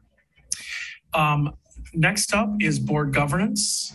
And it is a variety of different policies from the policy committee that are coming forward. Ms. Willis. It is recommended that the school board approve revised or new policies 2110 educational philosophy, 8390 animals on district property, 0143 authority of individual board members, 0143.1 public expression of board members, 0143.2 board member information requests, 0144.3 conflict of interest, 0144.4 indemnification, 5500 student code of classroom conduct, 5516 student hazing, 5517 student anti-harassment, 5517.01 bullying, 8462.01 threats of violence, 3362.01 threatening behavior towards staff members, 5610 suspension expulsion, 5610.01 alternative expulsion process, 5601 student discipline, and 5605 suspension expulsion of students with disabilities. And I so move. Thank you. May I have a second on this item? Second. Thank you, Ms. Fraley. So I'll just remind everyone that this is the second reading. So all of these came before you. The ones up front around the bylaws and the educational philosophy came about a month ago. And this is the second reading. And then we had the kind of the packaged discipline and student conduct that came before the special meeting. So we took into account everyone's comments, including the public, because we did get a lot of input from the public, both in attendance of the policy meeting and via email. So we'll kind of go over some of the key items that we changed. And if you have any questions, let us know. So we'll kind of start with the bylaws or the top ones. I think we'll break them down that way, if that makes sense to everyone. And then we'll go into the discipline. So Jenny, if you... Yeah, I'm happy to provide you with any feedback on some of these. I'll run through them pretty quickly. So bylaw 0143, authority of individual members. Nobody had requested any changes, so there are no changes on that one. 0143.1, public expression. I don't believe there were any changes on that anybody had requested either. So that is as we last discussed. 0143.2 information requests. We did clarify in that. I think that there was some, somebody had asked if we could please put in that these would be in alignment with our strategic plan. So any information requests should be in alignment with the strategic plan. So that has been added. 0144.3 conflict of interest. There are no changes. 0144.4 indemnification, no changes. And those are all of the bylaws that we looked at. And then I'll just add a couple. So the 2110, we added the word celebrate. I think that was a suggestion made here in the boardroom. And then 8390, I know we talked about in length about the animals on district property, and Dr. Hoyt had followed up. So there were no changes since you had last seen them. So we welcome any questions about those kind of first grouping of policies before we move down to the other badge. No? Okay. So then the other 10 are the policies that we looked at on March 23rd. I will go through quickly the ones that we had no changes after our discussion, because there were some that we didn't do anything with. Those are 5500 Student Code of Classroom Conduct, 5516 Student Hazing, 8462.01 Threats of Violence, 5610 Suspension Expulsion, and 5605 suspension expulsion in students with disabilities. There were no requested changes made by this committee or by this board. And so those look exactly the same as when you last saw them on March 23rd. Yes.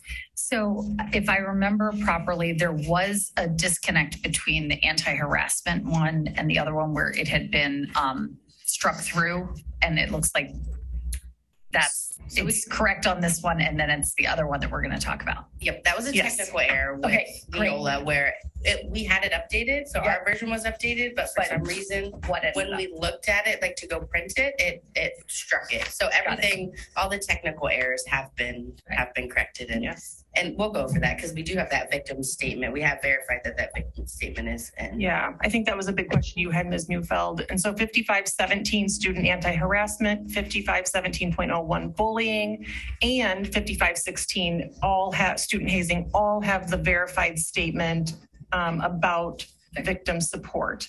We also added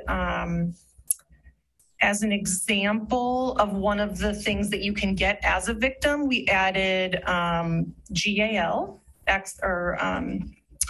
guardian ad litem. Yes, sorry, guardian ad litem. May I ask, I looked through the documents and I didn't see that. So my reading was inadequate. So where, can you point that? What's under victim support? What's the number again? 5517 is one you can look at. Okay, I'm looking there now.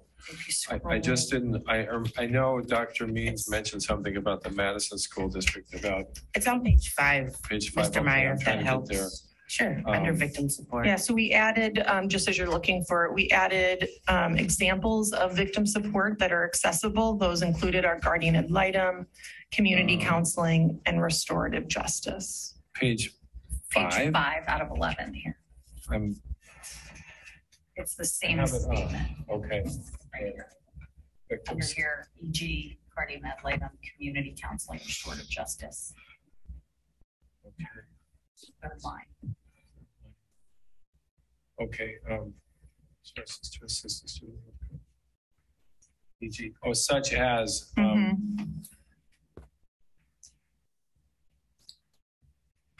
I would like to offer a friendly amendment. Okay. To have it be state guardian ad litem trained. Because we aren't, I'm just trying to interpret this, so I'm not trying to dictate. We aren't hiring a guardian ad litem to come in, and guardian ad litem is particular to a court proceeding. So these folks have particular training in handling, assessing for violence and best interest of. So we're not wanting someone to act as a guardian ad litem. We're wanting perhaps someone who's trained, who has guardian ad litem training because of the skills that they might bring. So I think it's a friendly amendment. It doesn't change what you're trying to say. I'm trying to avoid unintended consequences here. We wouldn't be hiring an attorney to come in and act as a guardian ad litem. We would be looking to include such a person with such training as one of the types of people who could come in and assist. Okay. Yeah. Yeah. Okay. Thanks. I'm sorry. Okay, so I am referencing the document that we discussed. 5517, that's the one you're looking at right now? Yeah, that was the document we discussed on the special board meeting. Yes, thank you. Yeah. And the proposal was the victim shall have a right to representation in all proceedings by an attorney with professional competence to practice as guardian ad litem for a minor in Wisconsin courts. Are you referencing Mr. Meyer's recommendation? Yes. Yeah. But we kind of tabled that discussion, but I mean, I'm glad to see it here. I'm just trying to understand and reconcile Mr. Meyer's statement with what he presented to us earlier. If I may I address? I think to have the guardian ad litem trained person as one of the possible resources addresses my suggestion. If not to be dismissive of your suggestion, or if you liked my earlier suggestion better than the one I'm accepting, I try not to, my phrase, fall in love with my own words. So it was a concept, and if a concept triggers thinking, that's happy, because we've triggered more thinking, and that's what this has done. So I'm fine with it. But if Mrs. Moonfeld, you are looking for something more, I certainly want to hear about it as well. No, I just want to understand the clarification, because we basically tabled this whole section, but I'm glad that the committee's bringing it back now. I don't know how that is operationalized, guardian ad litem training versus an actual court-appointed resource. I just don't understand that. Well, I've done the training. Not that I want to do this here. I've done the training, and a guardian ad litem in family court typically interviews children, parents, mental health professionals, teachers, to make recommendations for placement orders. And those people acquire skills in hearing the needs of the children and advocating in the best interest of the children without being the psychologist, or it's one more tool that might be available. And if we try it and it doesn't work, then we've tried it and it doesn't work. Or maybe we might never try it, but just to say that type of resource, well, I've just described with you what they do. So they advocate in the best interest of the child, not advocating for what the child wants. That's a different advocacy. So I just thought it kind of fit into this victim support ensemble. Yes, Ms. Bailey. I actually liked the guardian ad litem suggestion of Mr. Myers. The training, right. At the last meeting, but also your piece here. I was just curious from a process question, given that Neola has already looked at this. So it doesn't sound like the suggestion that Mr. Myers is making changes anything, but I do just want to clarify for myself. Anything we add or change to this, will Neola not back it, or will they back it? Remember how we had talked about how as soon as we start playing around with words, they start saying like, that's no longer our, language. Yeah. To be honest, I don't know that they've said like, this is how far you can go in making changes. But they were good with the current language as well. Okay. Yes. So they made this change. We made this change with Neola. Great. It was incorporated and part of what they felt like was appropriate. Great. Because then what I'm hearing, if I'm going back and forth between both sides here, is that to Mrs. Neufeld's point, this is now an option. This is something that folks would have access to. It's not saying something we would definitely do, but we're saying it's correct. And to Mr. Meyer's point, we're just sort of like putting some parameters around that phrase a little bit more. And so that doesn't sound, it feels like a happy medium to just add that in. I think so. One of the other changes that we had a lot of discussion around was, if I can find it also in 5517, but we talked about having our staff, should our staff be in the schools in the evenings or afternoons with students alone? The extra person. So that I believe was under J, which is on the bottom of page 3. So we went back and forth with the wording on this. We didn't want to be too restrictive and then start to get into a position where our teachers felt like we were questioning whether they were capable of making safe decisions, or the activities had to be canceled. So what we settled on was this about third sentence down. Staff members must be aware that being alone with a student may place that staff member and student into a questionable situation that should be carefully considered. Whenever possible, it is suggested that staff members consider meeting with students only when other students or staff or parents are also present to avoid the appearance of impropriety. So that's kind of where we landed after a lot of discussion. A lot of discussion around this. Because, we talked about It's financial costs. well, Right. some of the affinity groups that currently meet after school with just one staff member, right? If a teacher is going to help tutor or help a student or two with an assignment right after school, right? There's a lot of, I think as an educator, I really tried to look at it through that lens that we need to protect, we need to respect them as professionals, but also, have language that was strong enough to show that, they understand what they're engaging in. Yeah.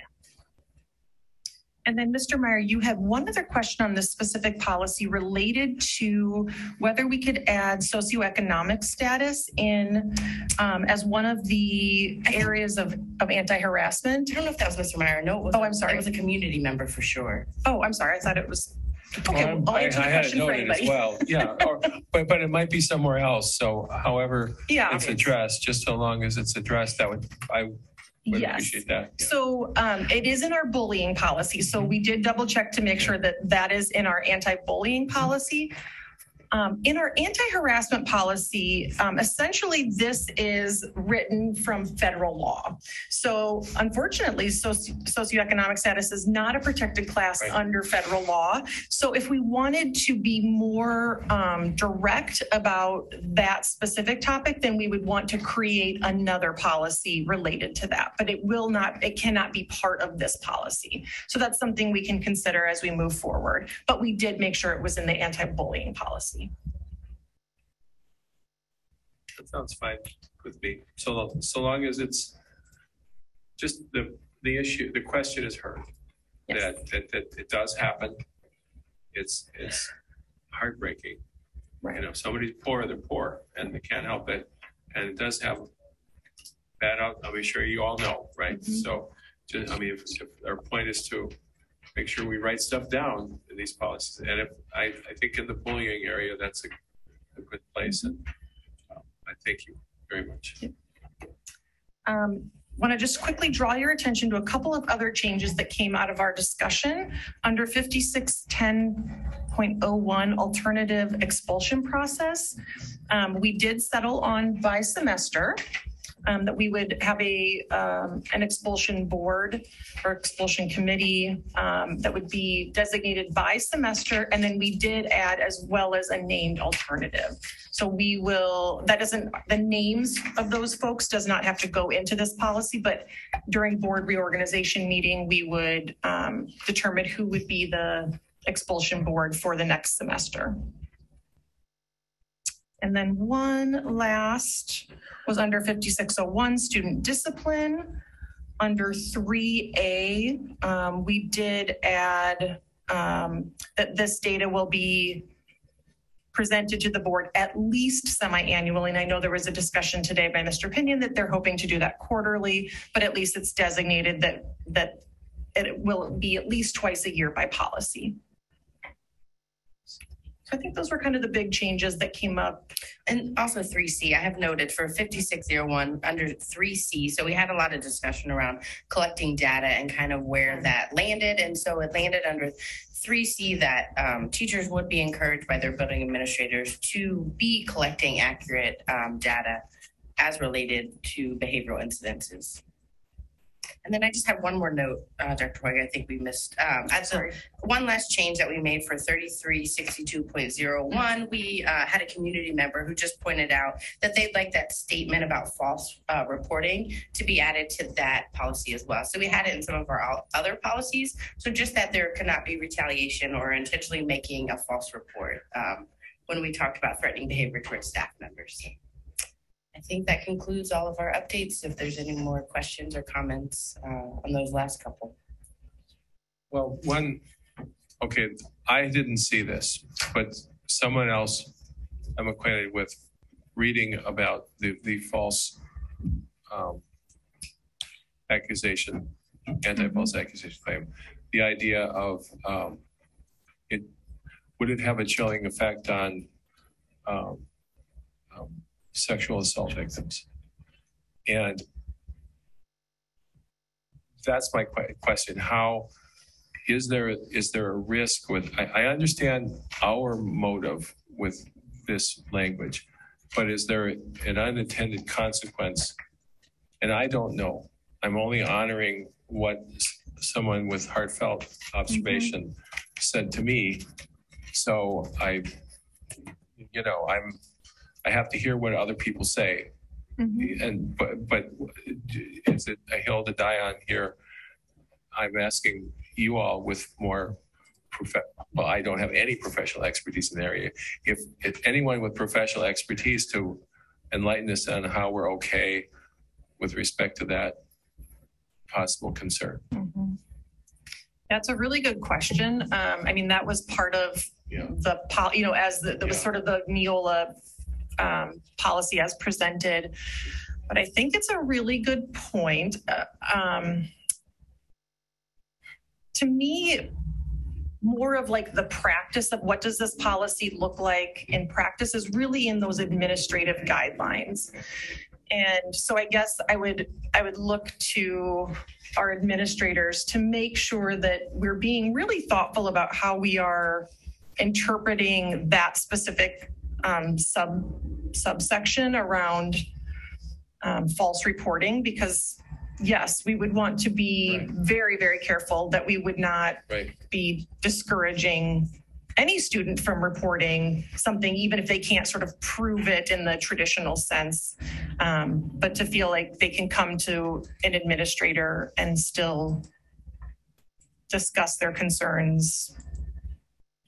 You know, a place like that, an issue like that is where the interventionist with the guardian ad litem training would be, because they deal with that stuff. Yeah. That kind of stuff, like, you know, discerning who's really on the level and who's not. And as with all professions, mistakes are made, but that's their mission, is to try to figure that stuff out.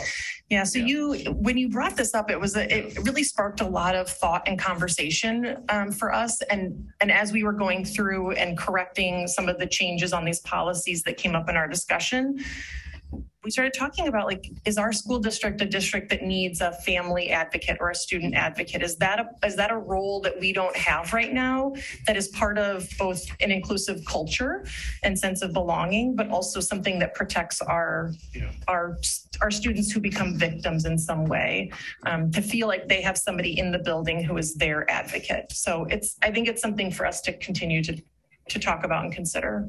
Thank you. The only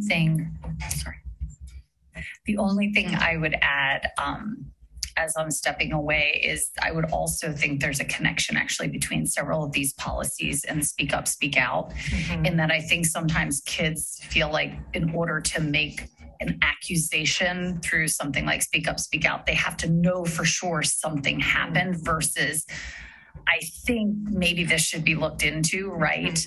And that is in and of itself not a false claim. And so I think to what Zach and Dylan were talking about earlier is like, they actually don't just need to know about the system. They need to know how to use it and how, the number 13 just sounded really low to me, because I would have expected that there would have been more, just because speak up, speak out is different than tattletaling, because it's an anonymous, declaration or question that you're putting out there. So I would just encourage the board to think about how these things actually all work together as well, so that students understand them. I think it's a great question and thought, because I agree 13 is a very low number considering the concerns that have come up in our schools this year. I don't know, Mr. Pinnon, do you have thoughts about how we can make sure that our students feel safe and comfortable using an anonymous hotline or going to their teacher and saying, I have concerns because I heard this rumor or whatever, without there being worry that they're going to be accused of falsely reporting something? It's really all, can you hear me all right? Mm-hmm. It's really all in the exposure and how we introduce it to them. So in my past system, we would see surges of use of speak up, speak out upon consistent delivery of lessons. So like when we first launched it, saw a wave. Mid-year through, we did a reminder in a lesson, saw a wave. So it's really about revisiting that, using the resources Speak Up, Speak Out has for lessons. They're not long, they're brief. It is about bringing the awareness, and in so still personalizing it to our system, the individual school, so that they know there are still trusted adults here. This is one pathway you can do it, but it's really just about being clear and reminding students and making it visible. I only want to make this point, students, this is not telling on your friend. This is helping your friend be safe and helping us all be safe.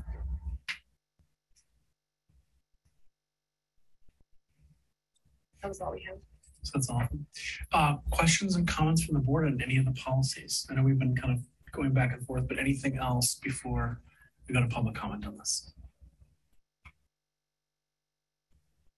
Thank you all for the really thorough review of the updates. And I know you're moving through a lot of policy, and so thank you for your continued efforts on this. Do we have any community comment in the room on this item? Seeing none, and Jamie, it looks like we have at least one hand up online. We do. Deb Falk-Palak, you have the microphone. Please state your name and address. Hi, thank you. Deb Falk-Palak. I just wanted to point out something in the bullying and the harassment policies. I'm wondering if the language under the section for education and training should be similar. For example, one section, it refers to the district administrator. The other policy refers to the superintendent, but you'll see if you really look at those two policies, and including hazing too, there is no section on education and training regarding hazing, but there's a statement, the last statement. So my suggestion is there should be some uniformity on those regarding education and training. And then because policy does drive practice, it would be wonderful for helping, does the administration know what they're now going to need to be doing regarding these things with education and training? And how does that come back to the community and students on these policies? And then the last comment I had, and maybe Jessica and Jenny, you can help on this, but I was just trying to look through, there was one policy that required parental signature if you were under 18 and not if you were over 18. And maybe this isn't one for tonight because there's so many for tonight. So I was trying to look through that. But just keep in mind that we do have students who are 18 who have a guardian.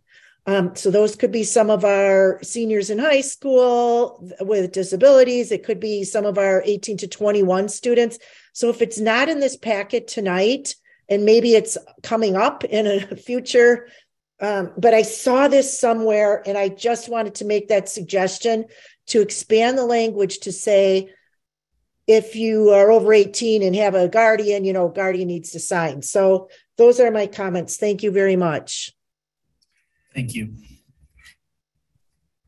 There are no more hands raised. Great. Any final board questions or comments?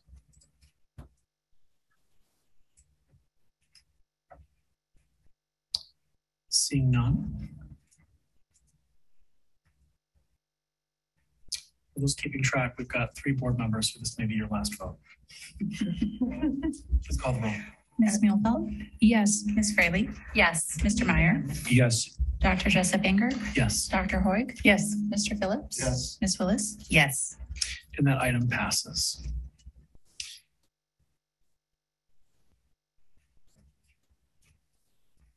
The most important. Do I have a second? Second. No. I will not entertain that motion, Mr. Phelps. That's our last vote. Yeah. Oh, fair enough. Do we have community? Oh, yeah, we had community comment. Okay. We did.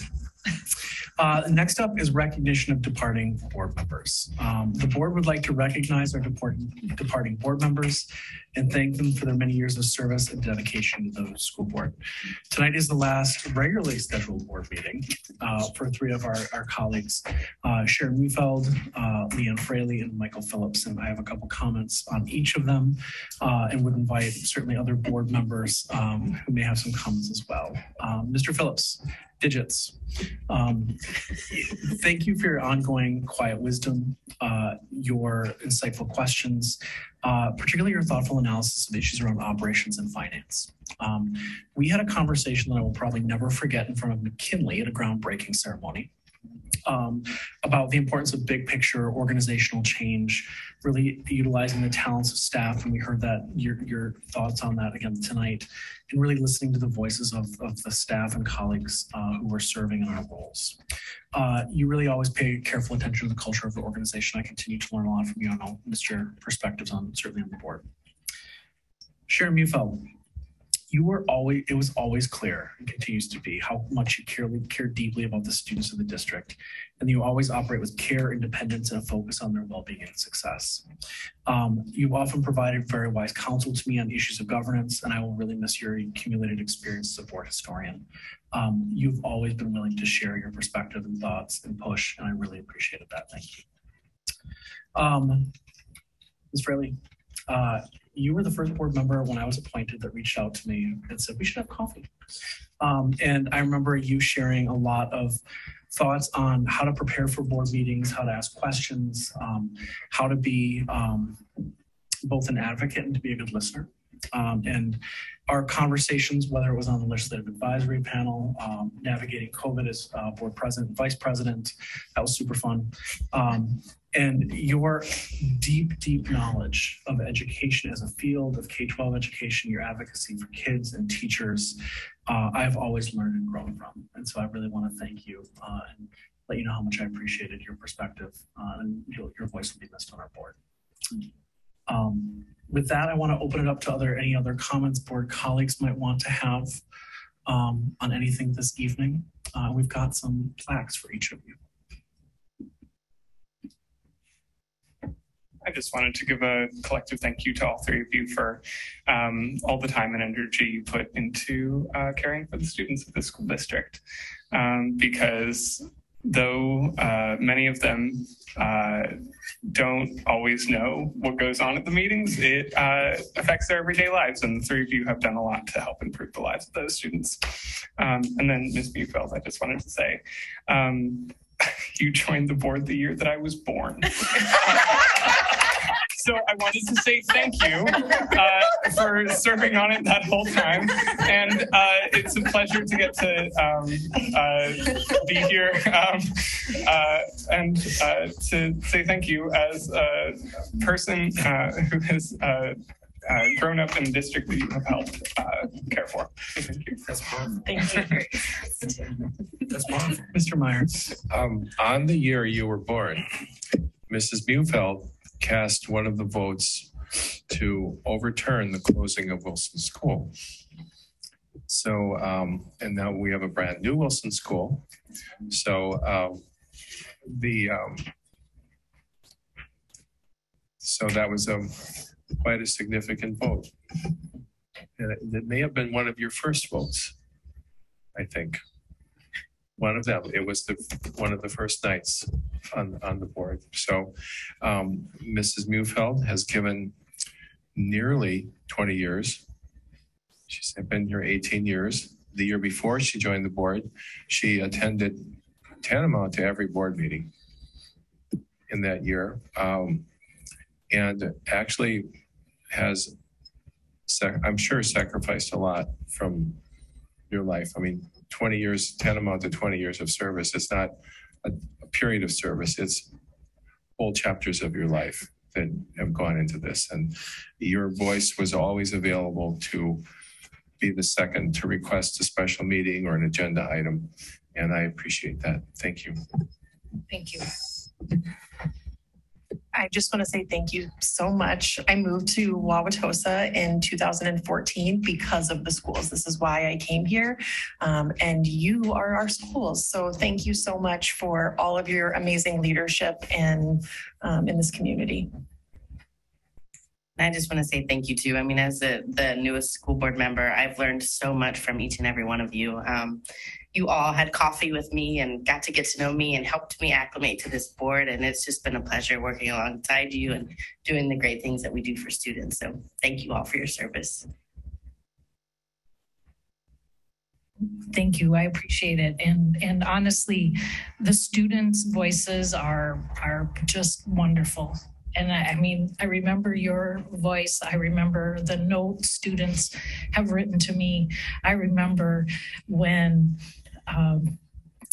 students come up to me in high school and they say thank you. I mean, they care. I care. I still care. I still will care as a community member after, my service on the board is complete. But I wanted to, especially thank my husband, Tim, my daughters, Sienna and Carmen, who have always supported me throughout this journey. And I'm excited for a new generation and the board to turn over. I did just want to share one blast from the past. So I did bring this evening the election sign that I had. Signed by all of Wauwatosa, representing everyone in Wauwatosa, no matter what school you went to, where you lived.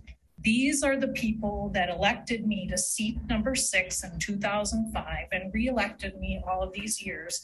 And I just thank you from the bottom of my heart for these opportunities to serve you, and I'm happy to continue to serve you again as a very strong public advocate and work through many transitions, among them safety and legislative advocacy. So those are, some of the projects I have been working on with you. And of course, I'm here for you whenever you need me.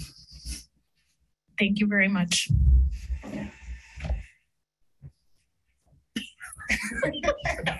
Eric's looking at me like, you wouldn't say something. I'll be quick because I know you'll do the shortest. So thank you as well to my family. My husband came to his first board meeting tonight. I usually make him stay at home.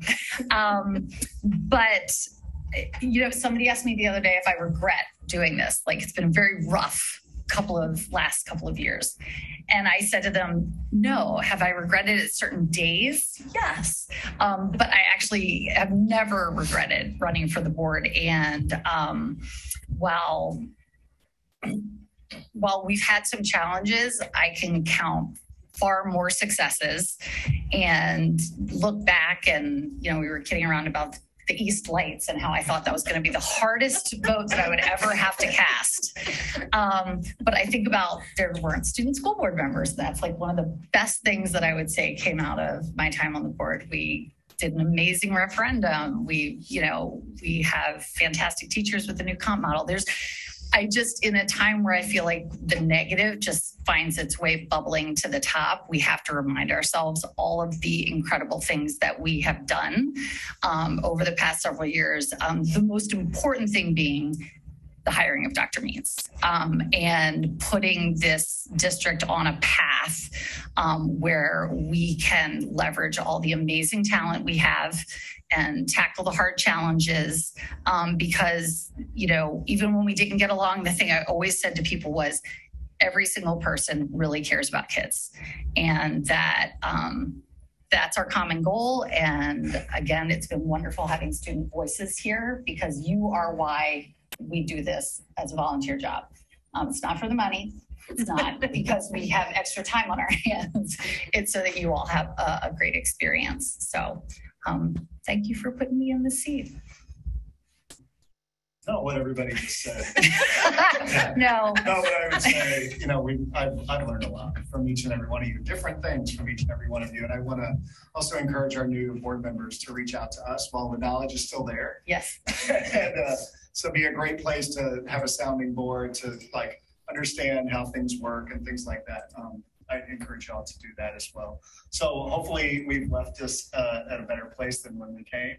I feel like the board has a lot of good structure, a lot of good momentum, you know, to really work more efficiently. And so I just hope everyone continues the work. It's been an amazing journey. Thank you. Ms. Willis is going to hand out some plaques. If you'd like to take a look at it, if somebody wants to hold one up, just because. Make sure we spelled your name right. And thank you all for your commitment to kids and to the Wauwatosa schools. And my name's spelled right. That's so nice. Thank you very much. We now have any final public comment on non-agenda items this evening. Anyone in the room? Seeing none? We have one online. Are you ready for online comments? Sorry. Yes. Deb Falk-Palak, you have the microphone. Please state your name and address. Hi, Deb Falk-Palak. We couldn't see your plaques very well online, but congratulations and thank you to the three of you. I wanted to also bring up, since Ms. Muehlfeld brought up summer school earlier, I got some messages from parents during the meeting, and I want to make sure that we're considering summer school options for those students who are remaining in our school district beyond 12th grade.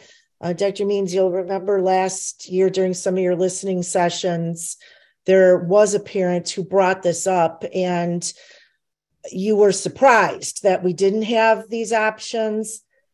There's some rumor going on right now that there aren't going to be options this summer for this group of children or young adults that are staying in the district beyond 12th grade. So again, these would be our transition service students. If that's true, if that information can be shared out, but I think there would be some advocacy around this, since this was something that, you know, was brought up last summer. And if it's not continuing anymore, can families be engaged and involved with students and parents to talk about this and why there would be a need for this group of young people to have opportunities as well. Thank you. Dr. Means, can you remind me again, when a parent has a question about something like that, what's the best point of contact for them to go right to the administration to be able to get a quick answer? That's the best pathway, Dr. Chesapeake. So right to administration. So that would be. So that administrator will be Ms. Stacy Clem, the director of special education. Okay. So if anybody has got comments on that example, please reach out to Ms. Stacy Clem, and she would be able to answer it immediately. Okay. May I have a motion to adjourn? So moved. Second. Do you all want to give the second? Sharon, do you want to give the second? Please call the roll. Ms. Muehlfeld? Yes. Ms. Fraley? Yes. Mr. Meyer? Yes. Dr. Jessup Anger? No. Yes. Dr. Hoig? Yes. Mr. Phillips? Yes. Ms. Willis?